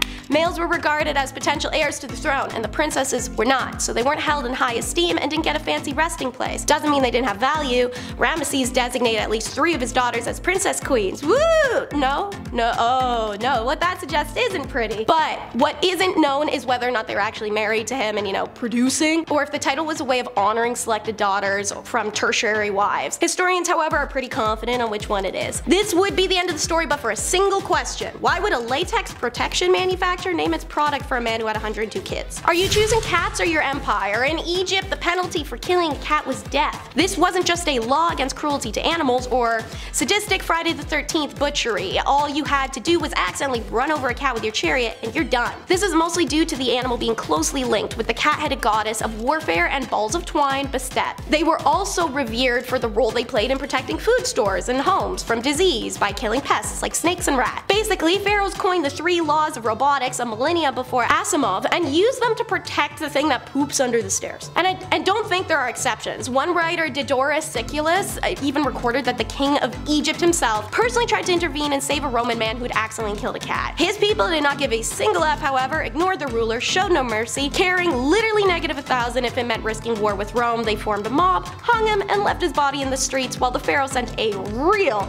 awkward fruit basket apology to Rome. Perhaps the greatest example of a pharaoh placing the well-being of cats above that of his own people, however, was Pharaoh Psamtik III literally told his army not to fight the Persians' advancement because these smart little twists had painted the image of Bastet on their shields and marched behind a line of dogs, sheep, and cats. In their words, whatever animals the Egyptians hold dear. The Egyptians, under threat of death from the pharaoh, had no choice but to let the Persian ruler walk straight into the city unchecked. He then murked anyone who dared to challenge him, using the shields with cats drawn on them because you can't even strike an image of a cat in ancient Egypt. Cambyses, the ruler's name, celebrated in a dignified, noble fashion, marching the Egyptian armies past him as he threw cats at them and screamed insults at their gods. We aren't 100% sure who the first pharaoh was, but it was probably Catfish Chisel. The only way we know the lineage for early Egyptian kinship is the highly damaged Palermo stone, which was a black slab of granite carved full of the names of kings up to the 5th dynasty. The part of the stone where the first and second king of the 1st dynasty is inscribed is busted clean off, although it is generally accepted that the first king was Narmer, aka Menes. The second one was Aha, even without enough evidence to prove beyond a doubt. I can't get past the Aha thing. The name of Narmer is composed to two ideograms, the catfish reading as Nar and the chisel reading as Mur. The location of Narmer's body has eluded archaeologists for 2 centuries now. The first Egyptian pharaohs used to build a type of tomb called a mabasta, and they did so until the 3rd dynasty when they started busting out pyramids. It's theorized Narmer is in one of those. But then Egyptologists have discovered a large field of pre-dynastic and early dynastic royal tombs in Kab, and the Narmer's name is identified in an inscription found. However, this is Egypt. The site had suffered disturbances, tomb robbing, and disrest for the past 5,000 years, making it impossible to know which one of the bodies is the precise tomb of Narmer. To this day, archaeologists and Egyptologists disagree on whether Narmer was buried at Saqqara or Kab, and in the end, his cause of death isn't even fully known. Just that of a philosopher, Mantheo, saying the reign of Narmer ends when he was carried off by a hippopotamus and perished. And last but not least, believe my eyes, even though it may be a lie. Who knows? I don't, but I love a good rhyme. While it was likely a disease genetically inherited in his DNA, the official Egyptian story is that Pharaohs was cursed by the gods with blindness. Apparently, when the Nile was flooding, Pharaohs got fed up with it, and instead of letting the water do its thing and calm down, he chucked a spear at it. Because yes, throwing a spear at a river would probably change things. For his insolence and stupidity, the gods struck his ass. Pharaoh vibes this way the best he can for 10 years before he meets an oracle that either wanted to pull history's most hilariously mean prank or genuinely believed the gods had passed on this message. But the oracle tells Pharaoh all he's got to do is wash his eyes with the urine of a woman who's never slept with any other person than her husband her whole life.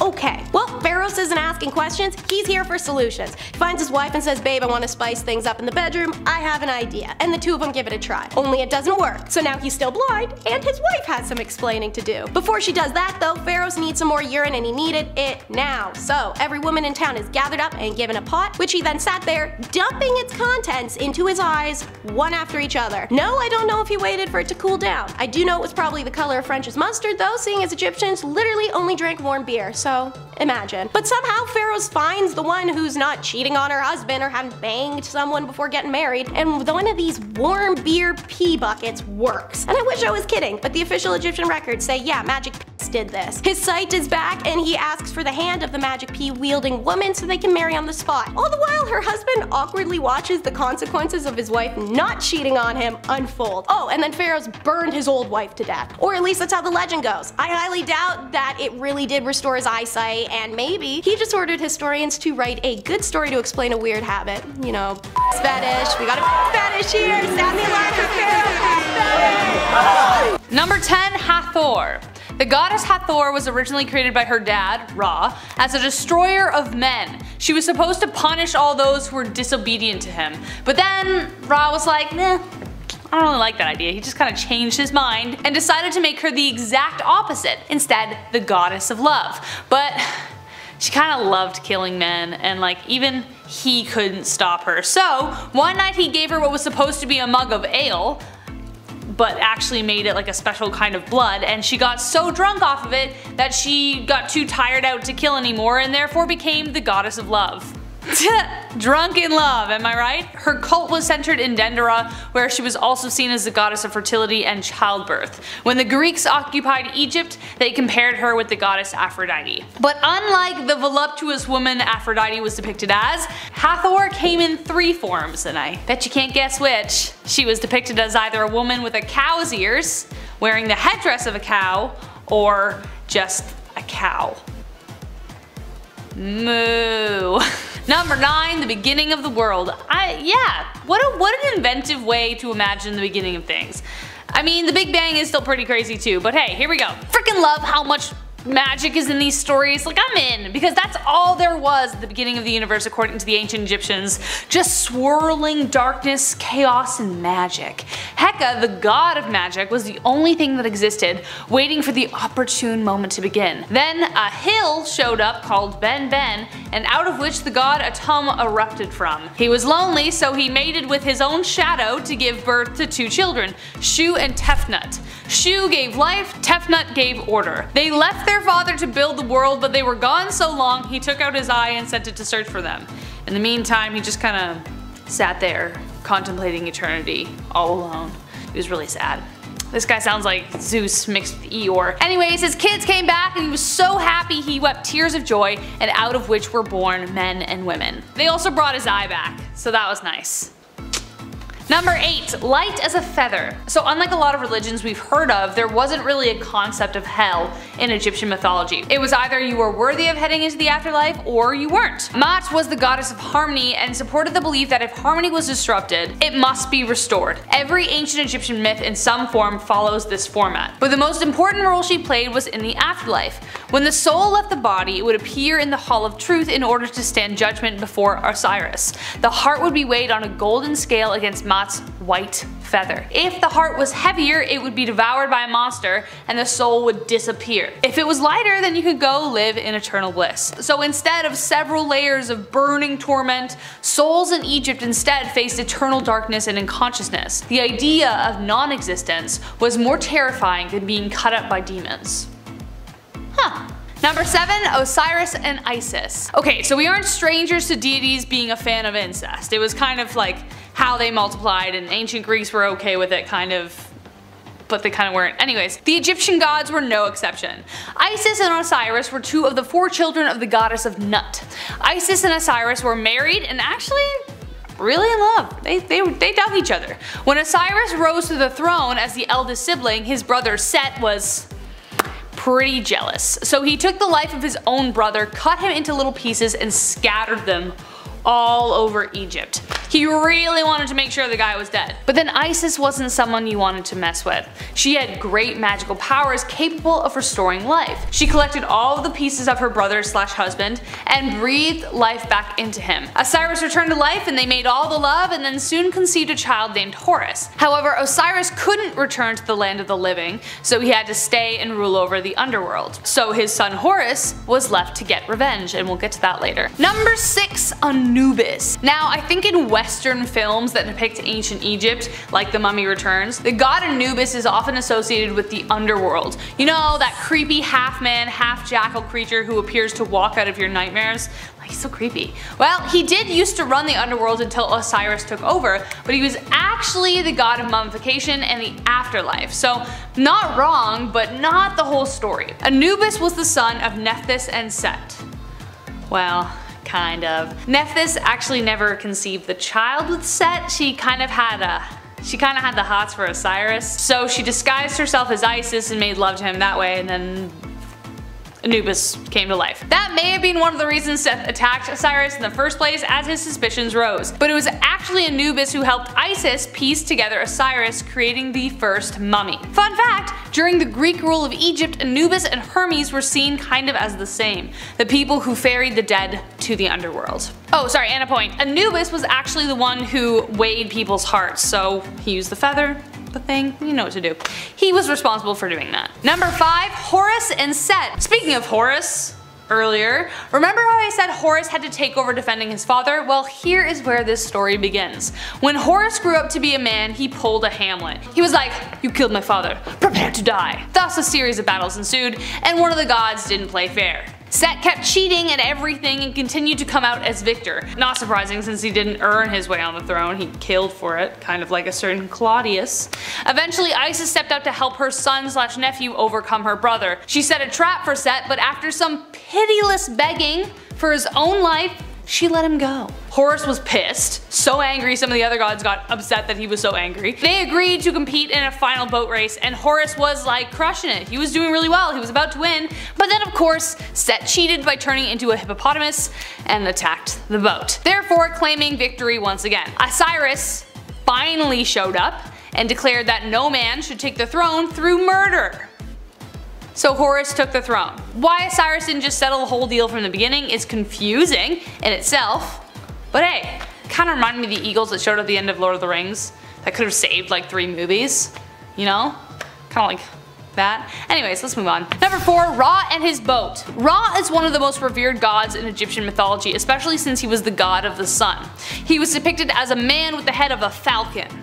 That kinda makes sense. He was once the greatest of all gods but had to take a step back after he got too old and tired, and especially considering his task, I can see why. His job was to drive away darkness and sail across the skies delivering light wherever he went. But at night he would dive into the underworld and have to cross 12 gates.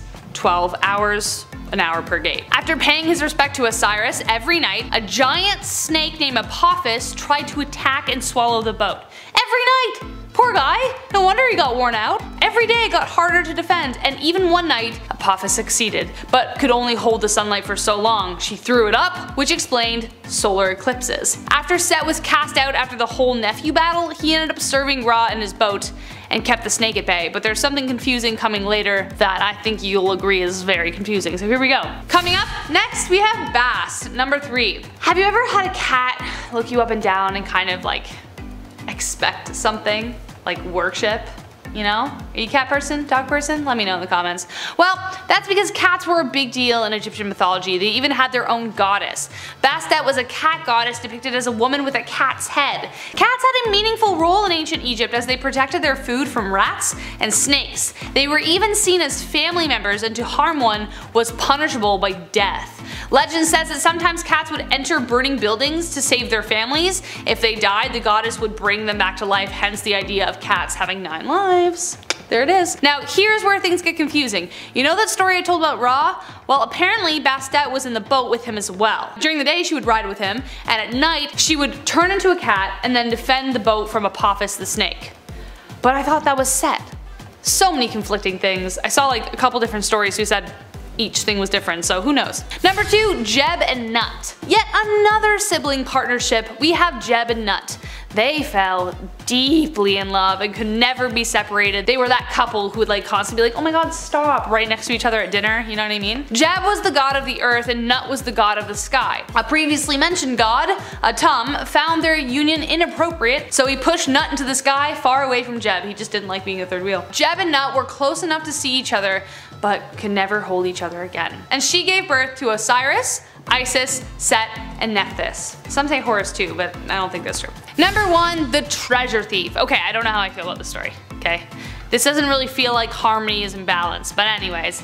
The treasure thief ends in a way I really didn't expect, and I'm not sure you will either. Long ago, a great pharaoh with a wealth of riches decided to build a pyramid in which to keep them safe. One of the builders was wise to his plan and decided to find a way to claim them for himself. He built a stone vault with a hidden entrance covered by a slab so he could get to the riches, but unfortunately he fell ill before he could return, so he told his sons of his plan. The sons headed to the pyramid in the dead of night, following their father's order, but unbeknownst to them, the pharaoh had laid booby traps and one brother was caught in one. Not wanting to be found or interrogated, revealing his other brother, he told his brother to chop his head off. Ugh, that he did. Loyalty? I don't know. The pharaoh, upon finding the body, hung it up in the town square in the hopes of like weeding out whoever it belonged to. But the other brother, being so clever, got the guards drunk and stole back his brother's body in the dead of night. The pharaoh was like, I'm not even mad, I'm just impressed. He gave the thief a pardon, summoned him to the square, and gave his daughter to marry him. Yeah dude, you tried to steal my jewels? Don't worry about it. Have my daughter, because you're so talented at your job. Great work. Kicking off our list at number 10, the Dendera Light. Here we go, going back to ancient aliens, maybe, who knows. The Dendera Light is a controversial image found in the Temple of Hathor in Dendera, Egypt. Now, some theories suggest that this image here depicts an ancient Egyptian light bulb or some advanced electrical technology of some sorts, which is pretty exciting. However, mainstream Egyptologists interpret it as a symbolic representation of religious concepts. That makes more sense than ancient Egyptian light brights, I guess. I guess it's not as fun, but sure, checks out. The bulb is more likely a depiction of the lotus flower, and the central figure holding a snake is associated with the creation myths. So yeah, there's some history there. There's some tea behind. There's some stuff you have to know. The Dendera Light is a subject of debate and speculation to this day, of course, because people want to believe that this is aliens, an alien light show. But there's currently no concrete evidence to support the claim that this represents ancient Egyptian knowledge of electricity or advanced lighting technology of sorts. Again, part of me wants to believe in ancient light bulbs, but maybe I've been playing too much Zelda. That's probably it. That's probably that, maybe. I don't know. Number 9, beer. Yeah, some pretty good stuff coming up next. Ancient Egyptians, they brewed and consumed beer on a daily basis. Now, they considered it a staple of their diet. Cool, me too, I guess. Beer production was primarily a household activity with everybody in the family helping the process, which is great. What does your family taste like? Let's do it. The brewing techniques here involved fermenting grains, barley, and flavoring the beer with dates, honey, and spices. And pretty much anything you wanted. It's your brew. Get creative. Throw random shit in there. See how it tastes. Why not? It's ancient Egypt. Beer had both religious and social significance. Beer would be offered to deities and consumed during festivals and gatherings. Give a deity a Coors Light, you're like, here you go. This ought to cool you down. Rocky Mountain certified, buddy. Stop yelling, stop cursing our lands. It also provided hydration, nutrition, and a means of socializing in ancient Egyptian society. So hard to say no to that. Twist my arm, please. Number 8. Curses. Of course, these are real. These are very real. And you'll get cursed if you don't hit that thumbs up. Ancient Egyptian curses are a subject of fascination and speculation, of course. Curses were believed to be supernatural powers wielded by priests or individuals to protect sacred sites and or tombs from desecration. These curses often warned of dire consequences for anyone who disturbed the resting place of a pharaoh or violated these sacred spaces at all. The curses were typically inscribed on tomb walls or objects and invoked the wrath of gods and spirits. Ergo, don't touch my shit. Thanks. Many inscriptions contain symbolic threats rather than the direct supernatural actions. So the curse of the pharaohs is mainly associated with King Tut. This curse gained attention when several individuals involved in the excavation of Tut's tomb just died unexpectedly. However, these deaths can be attributed to natural causes or coincidences, of course, but the timing here was it's a little cursed. Nobody really knows, right? We want to believe. Maybe it's fun to believe. That way we won't steal things from the dead, right? Let's go that way. Number 7, a pet hippo. Are you a dog person? Are you a cat person? How about hippos? They're fun. They'll maybe eat you, who knows? Real quick, do you have any idea how fast hippos are? I had no clue my entire life. I thought they were fat and fun and stationary. No, hippos can run as fast as 50 kilometers an hour. Their bite is 3 times as powerful as the bite of a lion's. Yeah, so you shouldn't fuck with them. You shouldn't fuck with them with a PH. The Pharaoh Menes was Egypt's first pharaoh. We refer to him as the lost pharaoh because, well, for starters, he was alive a very long time ago, 3000 BC, don't know much about him, but also he was killed by his pet hippo, therefore definitely lost. We lost him fast and loud. This king spent over 60 years on the throne, and after all of that, all the wars and conquest and all the treaties, after all that, a hippo got him. What a shame. I mean, to be fair, I don't think there's a harder way to go out as a king. A hippo kills you? I don't know, that's pretty badass. That's like top 3 coolest ways to die, next to like the megalodon. I don't know. Number 6, Israel Sphinx Claws. Here we got some ancient Wolverine stuff coming in here. The mystery of the Sphinx Claws in Israel. This refers to a set of large limestone claws that were of course discovered near the city of Tel Hazor. Now these claws resemble feline paws of some sort. They're very sharp, very large, very intimidating, and they are believed to have once been part of a Sphinx sculpture. So someone just took a little bit home with them. That's always nice. The origin and purpose of these claws of course remain uncertain. Now some theories suggest that they were brought from Egypt or represent the influence of Egyptian culture in the region. One of the two. Someone stole it or someone was inspired. One of the two. Others propose alternative explanations such as symbolic or decorative elements. However, without further evidence or historical context, we don't really know because this was, I don't know, 3,000 years ago. Where do these hands come from? They're scary, but we'll never know. It is fascinating. I just wanted to show you these cool hands. Number 5. fake beard. I need one of these because, yeah, I tried recently and it disappeared off the channel. I was too ashamed to come back. Long before Cleopatra, Hatshepsut was the first woman to obtain power as a pharaoh. This is pretty impressive. She was the 6th pharaoh of the 18th dynasty. There were just a few that were women in total, but during her reign back in the mid 1400s BC, following the death of Thutmose II, she was determined on being portrayed as a male pharaoh. So the pharaoh fake beard, the massive muscles, historians believe that this was done as an act of politics. Now after her passing, come 1458 BC, her stepson took the throne, Thutmose III, and he destroyed everything in her name. Back then it wasn't, hard to just, you break one thing and then everything's gone. Well, mostly everything. Now we have this idiot being like, hey, fake beards, look at that, you missed one. Number 4, game night. I love board games, even Monopoly, believe it or not. I have the patience for it every now and then. But ancient Egyptians, they also fancied a board game, turns out, who knew? Dogs and Jackals, Mehen, Senet, and 20 Squares. These were all popular go-to games for their ancient Egyptian cottage weekends. Mehen was played around 2500 BC, and the goal was to reach the center of the spiral first. The board was a coiled snake almost. It was quite beautiful. Senet was the most popular game. Queens and kings alike would play this one. Senet had a long board with 30 squares painted on it. Now, of course, the rules are still unknown and heavily debated, just like Monopoly. But you had 3 rows of 10 squares. The last 5 squares are decorated, so it's assumed that this game was themed on the afterlife. Plus, King Tut was buried with one of these game boards. There's something very Jumanji about this that I want to know more of, but I also don't want to know more of. Why was he buried with a board game? That's kind of terrifying. There's also some paintings of Queen Nefertiti playing a board game of sorts. Yeah, it kind of looks a lot like chess. Imagine playing a pharaoh in chess. My palms would be so sweaty. I'd be like, checkmate, please don't exile me. Thanks so much, let's play again sometime. Peace. Number 3, the first peace treaty. Bizarre at the time? Absolutely, definitely, this is a first. The first peace treaty in history was back in 1271 BC. Now at this point in time, Egyptians and the Hittite Empire, they were fighting over modern day Syria. Now this conflict had been lasting centuries, and come 1274 BC, the Battle of Kadesh was now underway. At this point, there's tons of bloodshed, no clear victor in sight, so what's left to do at this point? A peace treaty, right? Hopefully, ideally, Ramses II and King Hattusili III both negotiated a peace treaty where both sides would aid each other if a third party decided to now get involved. A copy of the treaty can be found in New York right above the entrance to the United Nations Security Council chamber. Pretty impressive. I have a license plate above my room, so that's almost as cool, I guess. It's also in the Guinness Book of World Records as the oldest peace treaty, so that's how you know it's official. Guinness confirms it. Moving on. Number 2, renewed passport. Now I'm thinking about where my passport is and I'm immediately panicking. I'm like, oh, which shelf? Ooh. Before our big bad haunting number 1, we'll do a fun one with some recent history. This is cheeky. Passports are important and they're a pain to replace. But did you know that you can still get one even if you've been dead for thousands of years? Well, now you do. You just have to be a pharaoh though. That's the only rule. You have to be a pharaoh or some sort of king. Pharaoh Ramses II. We just talked about him, one of ancient Egypt's greatest rulers. He got a passport back in 1974. Insane. The same time my grandma did probably. After being exhumed and put on display for so long, it was decided that it's now time to send this lost king off to Paris to get touched up. Now, obviously, you're not gonna list this pharaoh king as luggage. That would be super disrespectful. So the Egyptian government gave Ramses II his own official Egyptian passport for his commute, with a photo.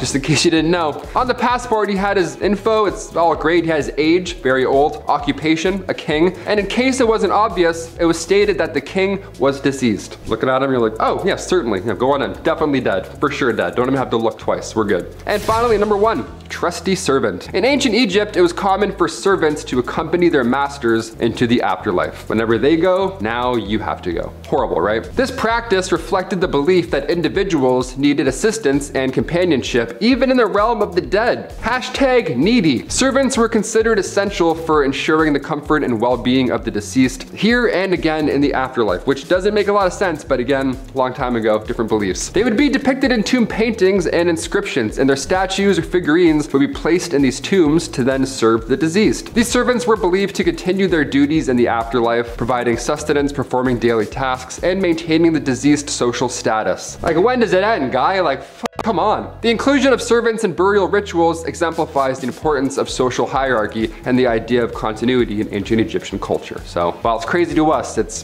very important then. It's quite important now. Fucking crazy, but it's still pretty important. Illegal then. The best example of this is one-way ticket. If you've watched some of our other pharaoh videos before, you may know the reason their tombs are so packed full of art and treasure, but also carriages and beds and forks and snacks, genuinely just random living equipment, is because the Egyptians ran on the belief that after death, you continued to live life. So you need all the stuff that you had in your regular life if you wanted to maintain your comfort and not have to rebuy or rebuild everything. So if you're an everyday person, yeah, they may toss your toothbrush and your teddy bear in there, but pharaohs were used to a more personal, larger commodity: people, servants and concubines and serfs. All of these people were considered possessions as well. So if the pharaoh died for a super long time, they'd quite literally mass kill his whole staff and toss him down there in his tomb. For example, one of the very first rulers, King Aha, supposedly died after being gored to death by a hippo. To accompany Aha to the afterlife, some courtiers, retainers, and slaves downed poison and were buried with him. Sometimes, if the rumor is true, these peoples would also simply be sealed into the tombs alive. Suffice to say, crime. Very big crime. Very big crime. While that wasn't a big deal then, however, the Tushratta agreement violations was. Tushratta, the king of Mitanni, who was another close ally of Egypt's, had given his daughter's hand in marriage to Akhenaten, the father of Amenhotep, aka King Tut. Upon his father's death, the young pharaoh married the Mitanni princess as well, making her one of the lesser wives. Let's be real, Nefertiti had homeboy's heart, soul, and boys in a chokehold. Tushratta sent Akhenaten many letters to protest the fact that he'd never received the agreed upon bride price of solid gold statues and instead had only been sent gold-plated wooden ones. Cheapos. The pharaohs didn't avoid all diplomatic matters, just the ones they didn't personally entrust him. His attention was primarily focused on religious reform and life within his palace. This Persian pharaoh was a known prick and animal hater. The Persian son of Cyrus the Great, after Cambyses' nation conquered Egypt though, he was put in charge of that country. And so he was the ruler of Egypt and, apparently, someone who hated animals. This is the psycho who strapped cats onto shields to gain entry into Egypt, put on fights between lion cubs and puppies, and once killed the sacred Apis bull, a literal crime in ancient Egypt punishable by death. When Cambyses returned to Memphis after an unsuccessful military campaign in the south, Apis' new reincarnation happened to appear in Egypt the same day, which is a massive call of celebration. When Apis appears, the Egyptians all at once don their best clothes and they hold a festival. Seeing this, Cambyses is convinced they're celebrating his misfortunes, so he summoned the rulers of Memphis and demanded to know why the Egyptians were behaving this way. They answered that a god had appeared and it was custom for Egyptians to rejoice that occasion. Cambyses is unconvinced though and claims they're lying and has them put to death. He then next summons the priests, who told him the same thing when he asked. He replied that if a tame god had come to Egypt, he would know about it. Then he ordered the priests to bring Apis before him, which they stupidly do. When the priests lead him in, Cambyses draws his dagger and stabs the bull. Laughing at their screams of horror, he said to the priests, "Are these your gods, fools of flesh and blood who can feel the bite of iron? This is a fitting god for Egyptians, but I will teach you to make a laughing stock of me." He then ordered all the priests whipped and any other Egyptians celebrating to be killed. So the festival ended and the priests were punished and Apis lay in the temple until it died and they had to secretly bury it. This was arguably kinda a crime, kinda not. It's Cleopatra, sibling annihilator. And she is nowhere near the only one. Egyptian pharaohs loved to smoke their own siblings, kids, nephews, to ensure any kind of throne claim. That's why, yeah, it was a crime, but who's gonna do something about that, and what can you do that won't make you the next coup victim yourself? Power grabs and murder plots were as much a Ptolemaic tradition as inter-sibling marriage, and Cleopatra and her brothers and sisters were no different. Her first sibling husband, Ptolemy the bajillions, ran her out of Egypt after she tried to take sole possession of the throne, and then the pair later faced off in a civil war that she won by shacking up with Uncle Caesar. Ptolemy then drowned in the Nile. Following the war, Cleopatra married her younger brother, and she is believed to have killed him not long after, as the marriage was just to ensure her and Caesar's son, Caesarion, was next in line. In 41 BC, she also engineered the death of her sister Aranso, who was considered a rival to the throne. So yeah, I'd say a bunch of killing coups. That's a crime. Nothing like a klepto-gaslighter king, though. Amasis' crime was literally being a petty thief. Absolutely zero yard cred for that one. Dude was a raging alcoholic, nympho, and made it to the throne by being sent to calm down a rebellion, but instead chose to join it and lead it, overthrowing the pharaoh and earning him his throne. Ever a master of tact, he sent the king his declaration of war by actually lifting his leg and farting and telling the messenger to take that back to the king. He's that guy. But what was most hilarious, at least to me, was the fact he's a kleptomaniac that would steal his friend's stuff, then put it in his house, invite those friends over, intentionally bring them to the room where the item was, and then try to convince them that they'd never owned it in the first place once they'd seen it. This is the single most frat boy personality I've come across in ancient times anywhere, and it's glad to know that it actually does come from somewhere. By making religion illegal, he was defying the laws of the gods, Akhenaten's monotheism. Intentionally erased from history until the 19th century, Egyptian pharaoh Akhenaten established the first known monotheistic religion called Atenism, which was rediscovered in the late 18th century and integrated by the 19th and 20th centuries religious philosophers into the histories of the three Abrahamic religions. During Akhenaten's first years as pharaoh, he did recognize the existence of other gods, even though Aten was his primary patron deity. There exists iconography from early Akhenaten's reign where he was still Amenhotep of Aten, and that includes images of the other solar gods. However, those scenes of Aten sharing space with other gods soon disappear in later depictions, and some of these iconographs of Aten alongside other deities are defaced a few years later after their creation. Additionally, any mention of Akhenaten's old name Amenhotep was also hacked out. Akhenaten would eventually officially proclaim that Aten was the one and only god, and he condemned the worship and or acknowledgement of any other deity, going so as far as to remove their names and effigies. This actually led to Ak's condemnation of memory, a practice reserved for scrubbing unlikable people from history. By imposing these laws, he defied the universe's laws and those unspoken of freedom of religion in them. Womp womp, y'all ain't gonna like this one. It's puppy mills. Very legal, as they should be. Your reminder to please go to the SPCA and a charity and adopt one of those adult animals or rescued baby animals rather than financially feed a puppy or kitten meal because you want a fancy breed. But back in ancient Egypt, they were not only incredibly necessary, but also, well, common dog. Is it okay to use that right now? In Saqqara, researchers have discovered burial sites filled with a huge number of mummified animals, nearly 8 million of them, and most of them are dogs. The catacomb in particular is one dedicated to the jackal-headed god Anubis, who represents the afterlife. Archaeologist and Egyptologist Salma Ikram writes that the animal mummification began in ancient Egypt to allow beloved pets to go on to the afterlife as well, to provide food in the afterlife, and to act as offerings to a particular god. Nowadays, people go to church and they light a candle when they wanted some godly handouts, but the Egyptians were in for the long haul. One little flame isn't enough, so instead they would offer a mummified dog. To get a mummified dog, well, Ikram says the huge number of mummified dogs implies, if not completely confirms, the existence of ancient Egyptian puppy mills. As, quote, you don't get 8 million mummies without having puppy farms, and some of these dogs were killed deliberately so that they could be offered. So for us, that really seems heartless, but for the Egyptians, they felt that the dogs were going straight up to join the eternal pack with Anubis, and so they were going off to a better thing. 2,000 years later, Alex is facing his crimes. During his stay in Egypt, Alexander the Great was proclaimed the new pharaoh. He received historic titles associated with the position, such as the son of Ra and beloved of Amun. Whether Alexander also received the elaborate coronation ceremony at Memphis, however, is debated, but what won't be is him being on this list. Fight me, y'all. Although he was in control of Persia by 330 BC, a very drunk and very angry, he stripped royal treasuries as he went through the country and captured Persia's capital, Persepolis, burning it to the ground in a final act of revenge against Persia with all the treasures inside. Alexander the Great's Macedonian army then pillaged the city, destroyed the palace complex, killed almost every single civilian, and then violated and stole the women. So, 2,377 years later, on the 26th of October 2022, Alexander the Great stood trial for war crimes at the UK Supreme Court. He was charged with 4 counts of violation of laws and customs of war during the raising and conquest of Persepolis. The prosecution argued that Alexander was a war criminal who committed atrocities at Persepolis as a deliberate political act. The defense argued that the burning of Persepolis was not politically motivated, rather it was merely a tragic consequence of his drunken behavior. And shockingly, the jury acquitted him on all 4 counts of war crimes.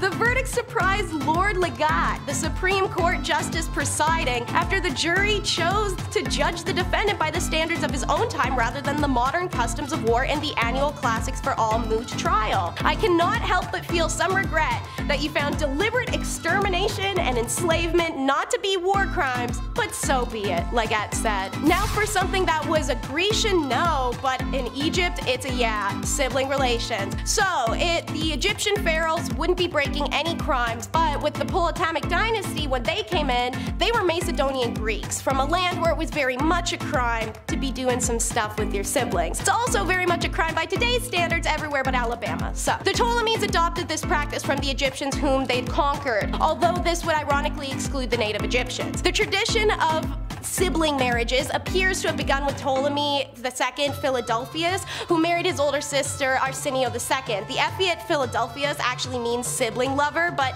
they kept it clean. It wasn't until the union of Ptolemy III and Arsenio III that this custom of interfamily marriage resulted in the first birth of an heir. All earlier heirs to the Egyptian throne in the Ptolemaic dynasty had been from the side wives. As noted by historian Sheila Al-Agar, the Greeks clearly believed that interfamily relations were repugnant not only to the gods, but to all right-thinking individuals. Given that the Greek literature sees it as one of the greatest taboos, things did not turn out well for Oedipus after all. There has been a protracted scholarly debate as to why the Ptolemies engaged in it. One of the primary explanations is they were influenced by the local culture. However, the practice of sibling marriage may have also bolstered their legitimacy as authentic pharaohs in the eyes of their Egyptian subjects. Despite this, even though other Greek families had moved to Egypt were also marrying cousins, there is a tendency to blame the Egyptians for the Ptolemaic issue. Now, the insane way in which Cleo learned the toxic limits. Alexandria became a prestigious center of learning and the first medical center of the ancient world. As the last member of the Ptolemaic dynasty, Cleopatra inherited the throne, but also the great inclination of the Ptolemies towards medicine and science.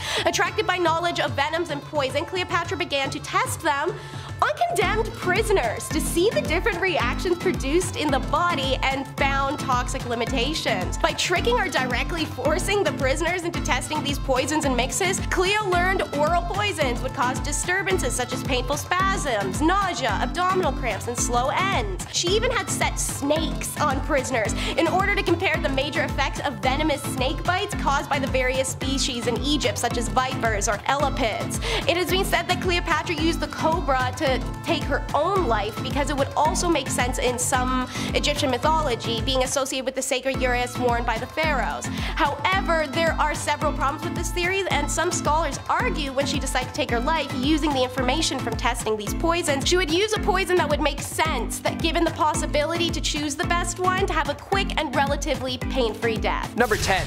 Construction. We can't talk about ancient Egypt and the mysteries still unsolved there if we don't start on how the hell these things were built. And also, it's not just like 3 pyramids. There's 118 of these things. When did they have time to construct all of these? Ropes? Pulley systems? Yeah, I'm not convinced. Ramps?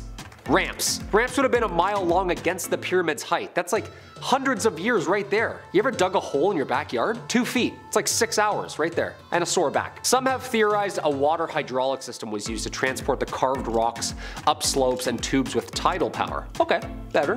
But like, how did they line up the rocks so perfectly and so square at the top? 1 inch off and every carpenter knows that's gonna shift everything. Also, the alignment to true north, the odd coincidences with the dimensions resembling the cosmos, they couldn't have known back then, you know?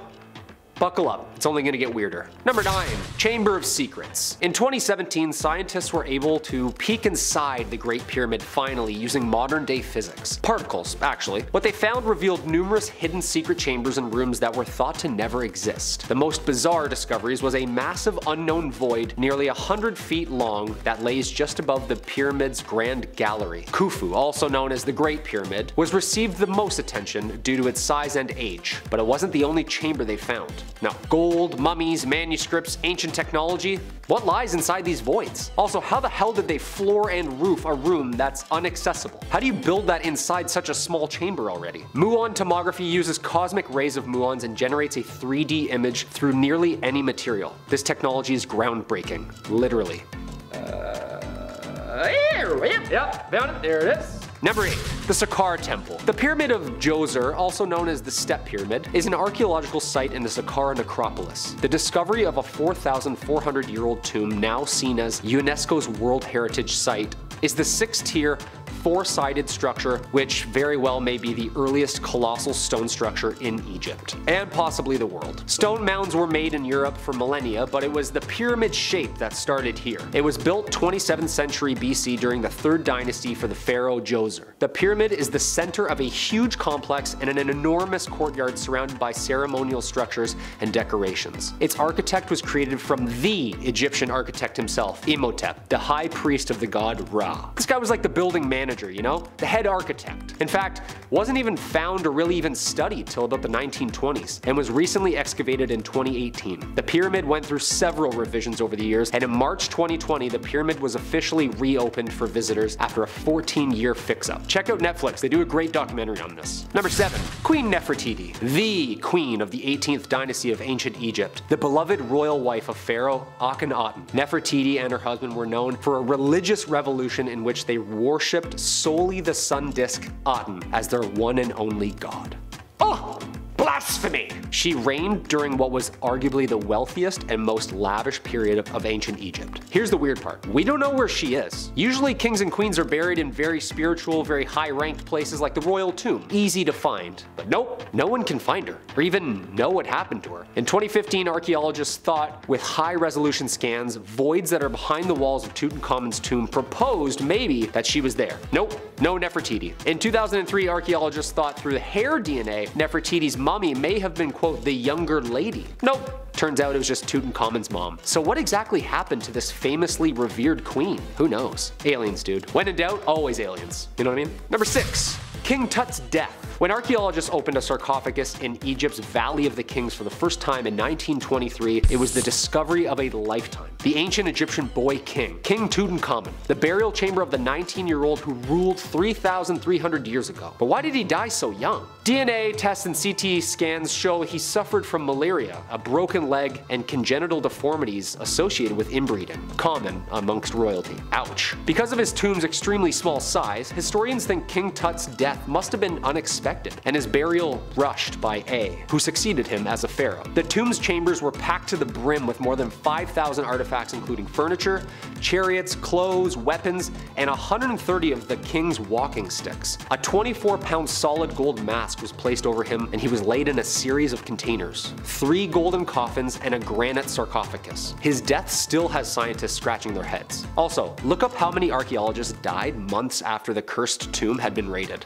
Yeah, you don't want to know. Number 5. The Lost Labyrinth. Archaeologists uncovered what's believed to be the remains of a long-lost labyrinth below the sand of the Pyramid of Hawara, known as, quote, the Labyrinth. Built by Amenhotep III, it was the most visited sites of the ancient world. Greek Herodotus claimed to have counted 3,000 rooms in the pyramid's funeral complex during the 5th century BC. According to them, the underground temple consists of over 3,000 rooms filled with remarkable hieroglyphics and paintings. Close, too, located less than 100 kilometers from Cairo. In 2008, with the aid of ground-penetrating technology, a Belgian-Egyptian expedition was able to confirm the presence of an enormous underground temple. With no visible remains, the story was thought to be a legend passed down until Egyptologists uncovered its foundations in the 1800s. The results of this expedition indicate the presence of grid-like structures deep beneath the sand. Please tell me there's no minotaur just running around down there.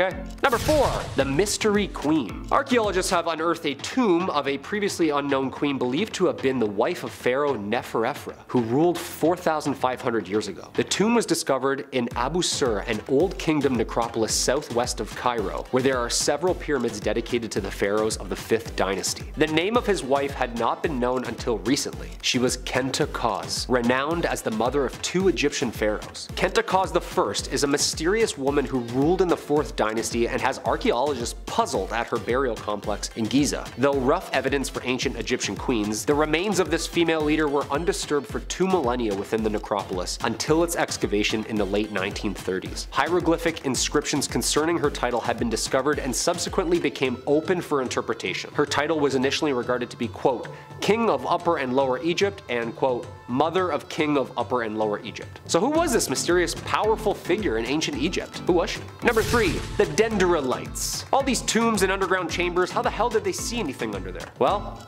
we really don't know, but we have some sort of direction. These ancient battery-looking light bulbish things could have maybe been the power source. Ancient Egypt seems to be full of keyholes, drill holes, and shafts that are literally impossible without high-powered tools. Most people say aliens, me included, but I also say the Dendera light bulbs. They've been theorized as being some sort of battery. The Hathor temple at Dendera contains several relief depictions Harsamtus in the form of a snake emerging from a lotus flower. The Dendera light is a variation of this motive, showing Harsamtus in an oval container, a snake inside taking a number of humans to lift, and it holds apparent meanings of the start of creation. Look, I don't care what you say, this thing is a light bulb. It's got a filament. And coils? Come on, drill holes? They couldn't have just lit fires underground? The smoke? The heat? I don't think so. Now, a couple of DeWalts.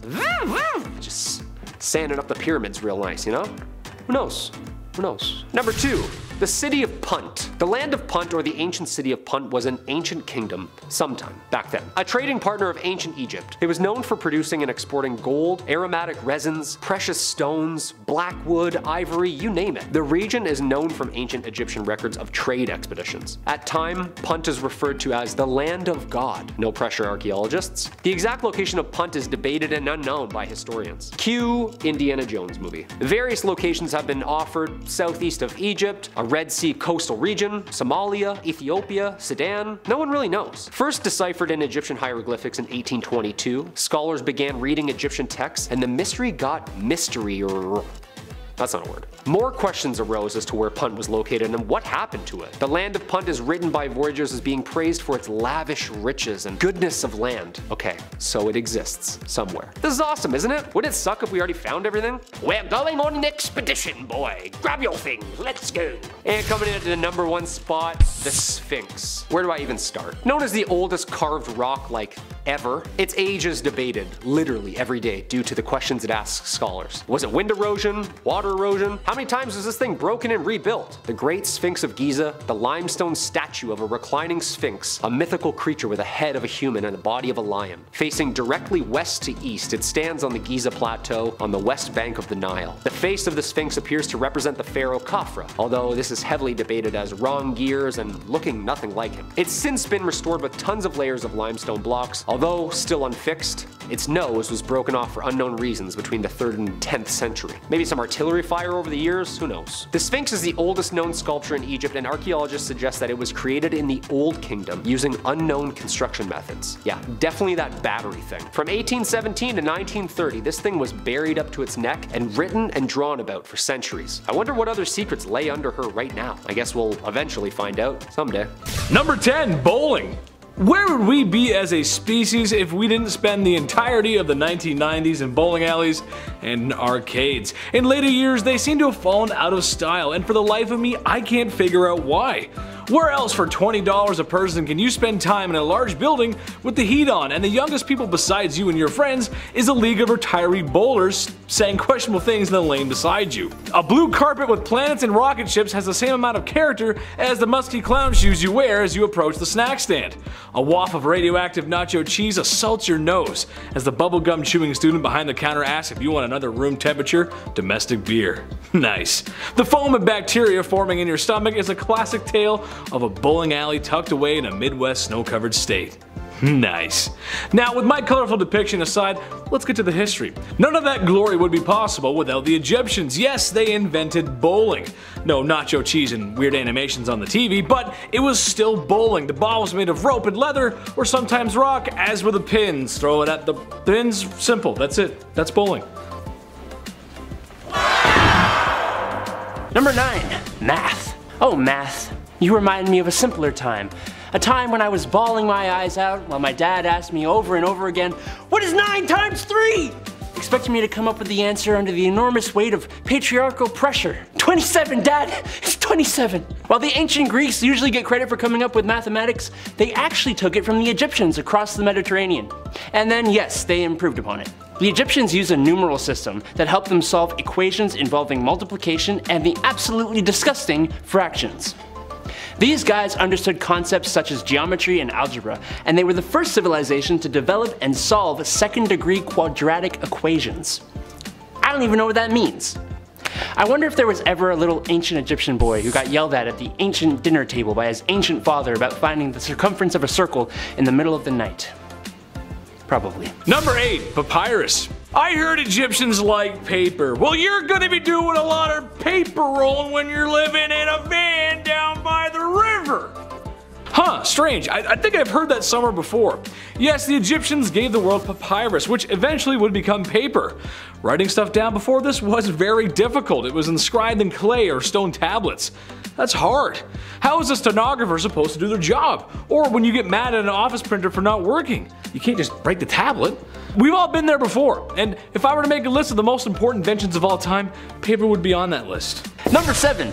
Black ink. So you make papyrus paper, but what the heck are you gonna use to write on it? Ink. You're gonna use ink. Obviously. That's right, the ancient Egyptians actually invented ink. Now, they weren't the only ones, the Chinese also invented ink around the same time as well. But this video ain't about them. The ink used by the Egyptians was made from soot and ash from burning wood or oil mixed with water. Some of their inks even contained lead that would help ancient Egyptians bind the ink to the paper. But they didn't just use black. They had red inks made from iron-based compounds as well as blue, green, white, and yellow. It was a colorful place, and they were likely a colorful people. Number 6. The haircut. A little off the top, Ramses. Honestly, it's time for me to get a haircut too. Is there any mommy out there willing to cut a blue-eyed boy's hair? I wish. I could go for some home cooking too. Anyway, I digress. Yes, the Egyptians very well may have invented the haircut or at least regular grooming practices. Having long hair just wasn't in their culture, and honestly, in the hot sun and sands of Egypt, can you blame them? I don't think so. When I was younger, I used to have my head shaved. I thought it looked good. It kinda did, but the main reason I did it was because it kept me cool. It was functional. It may surprise you that yes, we got hot summers in Canada. So I can understand why the Egyptians did that. That being said, they did manage to keep some of their facial hair because beards are like makeup for men. We just look better with them. We look good. It's a good look. Number 5. The plow. Back in the day when we started to move away from the hunter-gatherer lifestyle to more of a work the land and make a new farm lifestyle, Omari would go out into the field with his hoe and cultivate his land by hand. As you can imagine, this takes a hell of a long time, but we're a problem-solving species. That's why we got to where we are now. And to the plow and the evolution of agriculture. So basically, you take your 2 favorite oxen and you connect them together, and you connect them to a beam of wood that shoots out behind to the plow handle and to the blade of the plow that would go into the ground and be dragged behind by the ox, breaking up the ground. All the farmer has to do is sow the seed. This simple invention changed everything, and it's still used in places where machinery is just unaffordable. Number 4. The calendar. No one would blame you if in the last 2 years you forgot what day it was. I know after spending a lot of time inside, I forgot what day it was, but every day is a Saturday when you eat spicy chicken wings and your tidy whities. Well, the Egyptians may have had one of the first calendars, and a gosh darn good one too. Their calendar had 12 months and over 300 days. The trouble is, after a while it kinda got a little inaccurate. They did their best to fix it. I mean, clearly if you look at the calendar, clearly it's the 5th of, well, I think that looks like 3 men walking in sand. And next month we have a special festival happening. It looks like it'll be a sunny day on the 12th of man with ball on his hat. Hieroglyphs are hard, man, I don't know. Number 3. Clocks. Alright, so I'm not going to sit here and tell you the Egyptians invented the modern clock. No. But they did have to tell time, and as any dad or survival guru will tell you, the most reliable way to tell what time of the day it is would be that massive floating ball of plasma in the sky, the sun. Assuming it isn't a super cloudy day or anything. The obelisks we see in Egypt were not just fancy deco pieces. They were actually sun clocks, used to see how the sun would cast shadows throughout different times of the day. They even used it to figure out which days were longer and shorter. There was an even more interesting clock though, a water clock. It was basically a stone vessel with a tiny little hole at the bottom which allowed water to drip at a constant rate. The water marks spaced out at different levels would tell you how many hours had passed.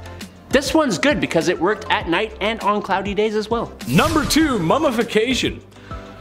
Welcome back to the land of the living, my friend. You've been gone for quite some time. Oh. Yes, the process of mummification, probably the #1 thing ancient Egypt is known for, maybe besides the pyramids. While not the only civilization of the past to practice this, they kinda ran the show here.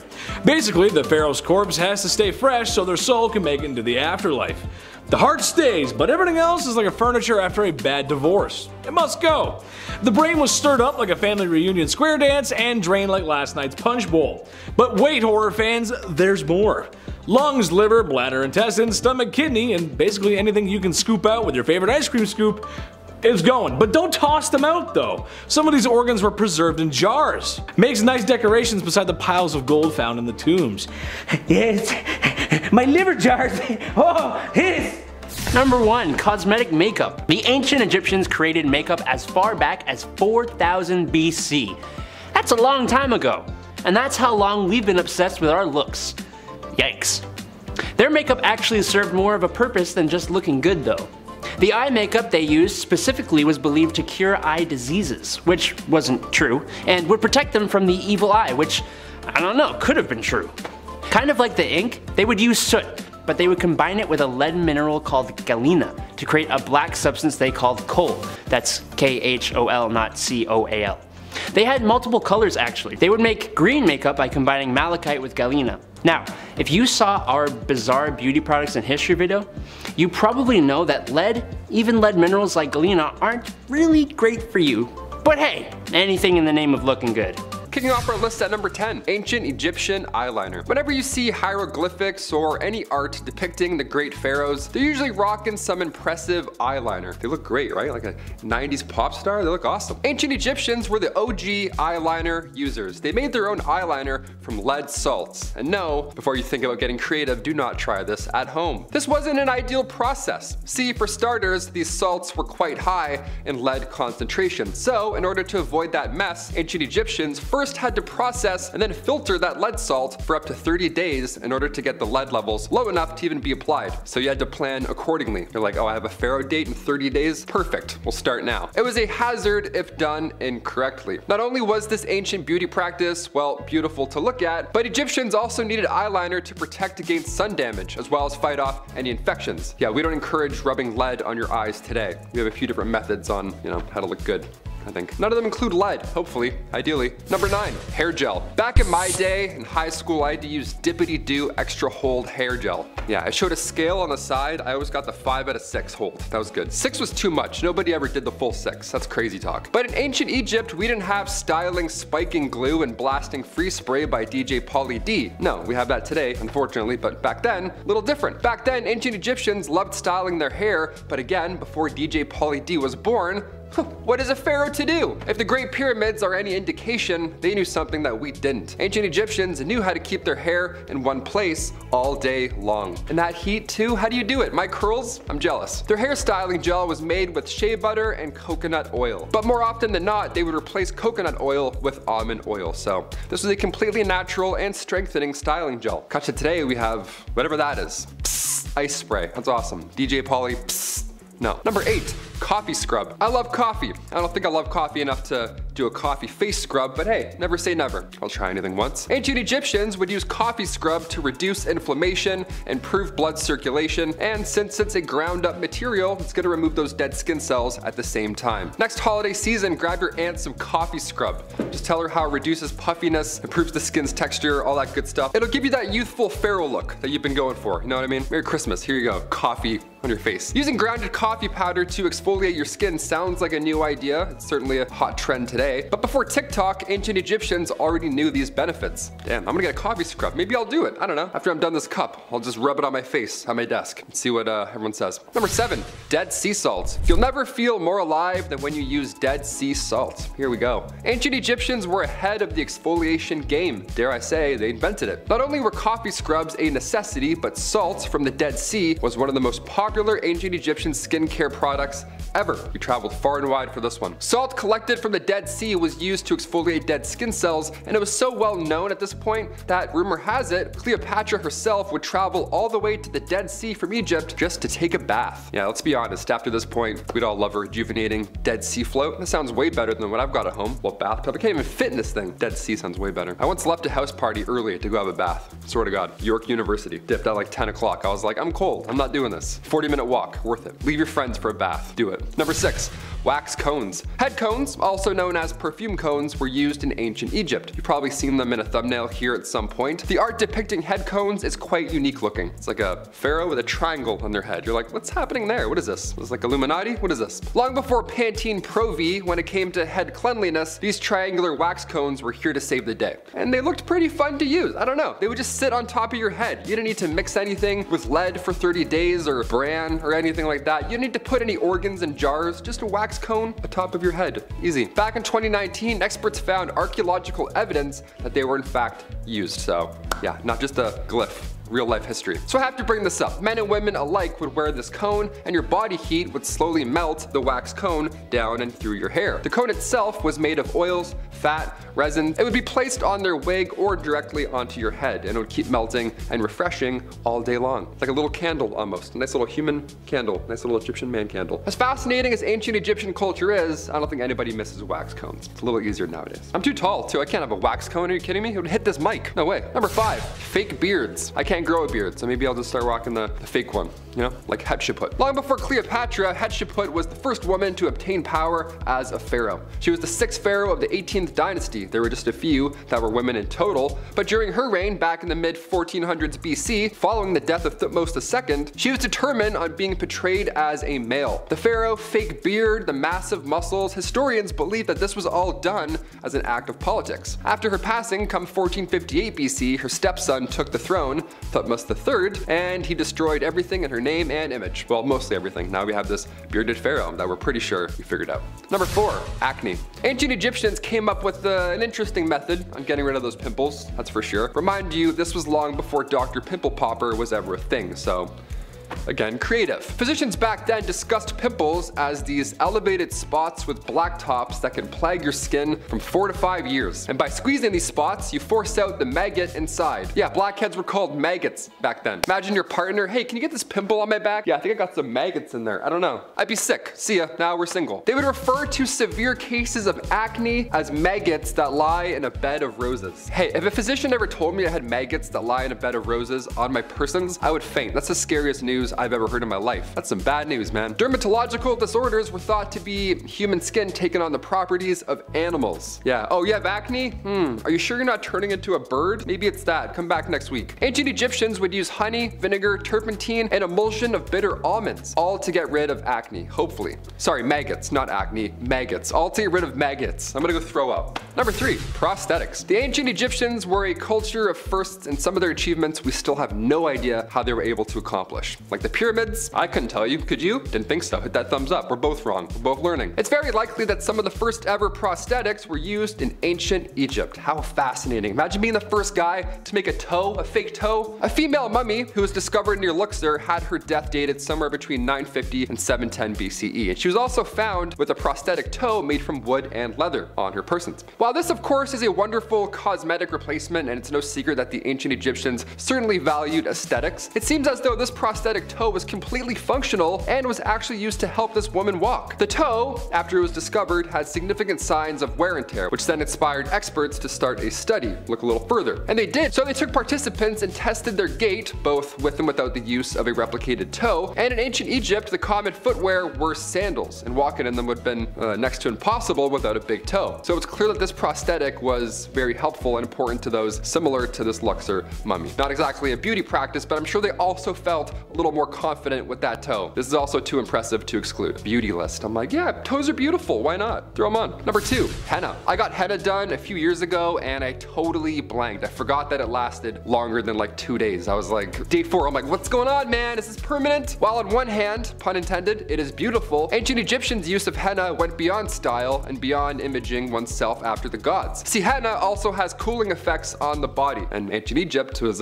quite hot. It was used by ancient Egyptians to color their their hair and fingernails in shades of red and orange. Now this exact shade also provided comfort on hot days. Come back with some henna, kinda nice. It lasts longer than a few days though, just so you know if you want to get henna. It's important to know. That guy did not tell me in Greece. No, he did not. And finally, number 1, deodorant. When it comes to deodorant, today we listen to the Old Spice guy. He's always whistling about something new. But long before he was born, ancient Egyptians used ostrich eggs for deodorant. They made perfumes and oils, this is commonly known, but they were also the first to use any type of deodorant, like underarm deodorant. It was so impressive. Ostrich eggs mixed with a little fat and tamarisk and tortoise shell and then nuts, mix them all together and bam, there you go. You're ready for date night. Just apply all of that on your body. Another method was a little more yummy than ostrich eggs and nuts. See, Egyptians would also use porridge balls. How creative is that? Flavored porridge rolled up and safely tucked in your underarm right there on your little smelly chicken wing. This morning I had some deodorant just crumble apart when I was applying it. You ever have that happen? Turns to feta cheese all of a sudden, mid-application. Now my bathroom sink looks like a Greek salad.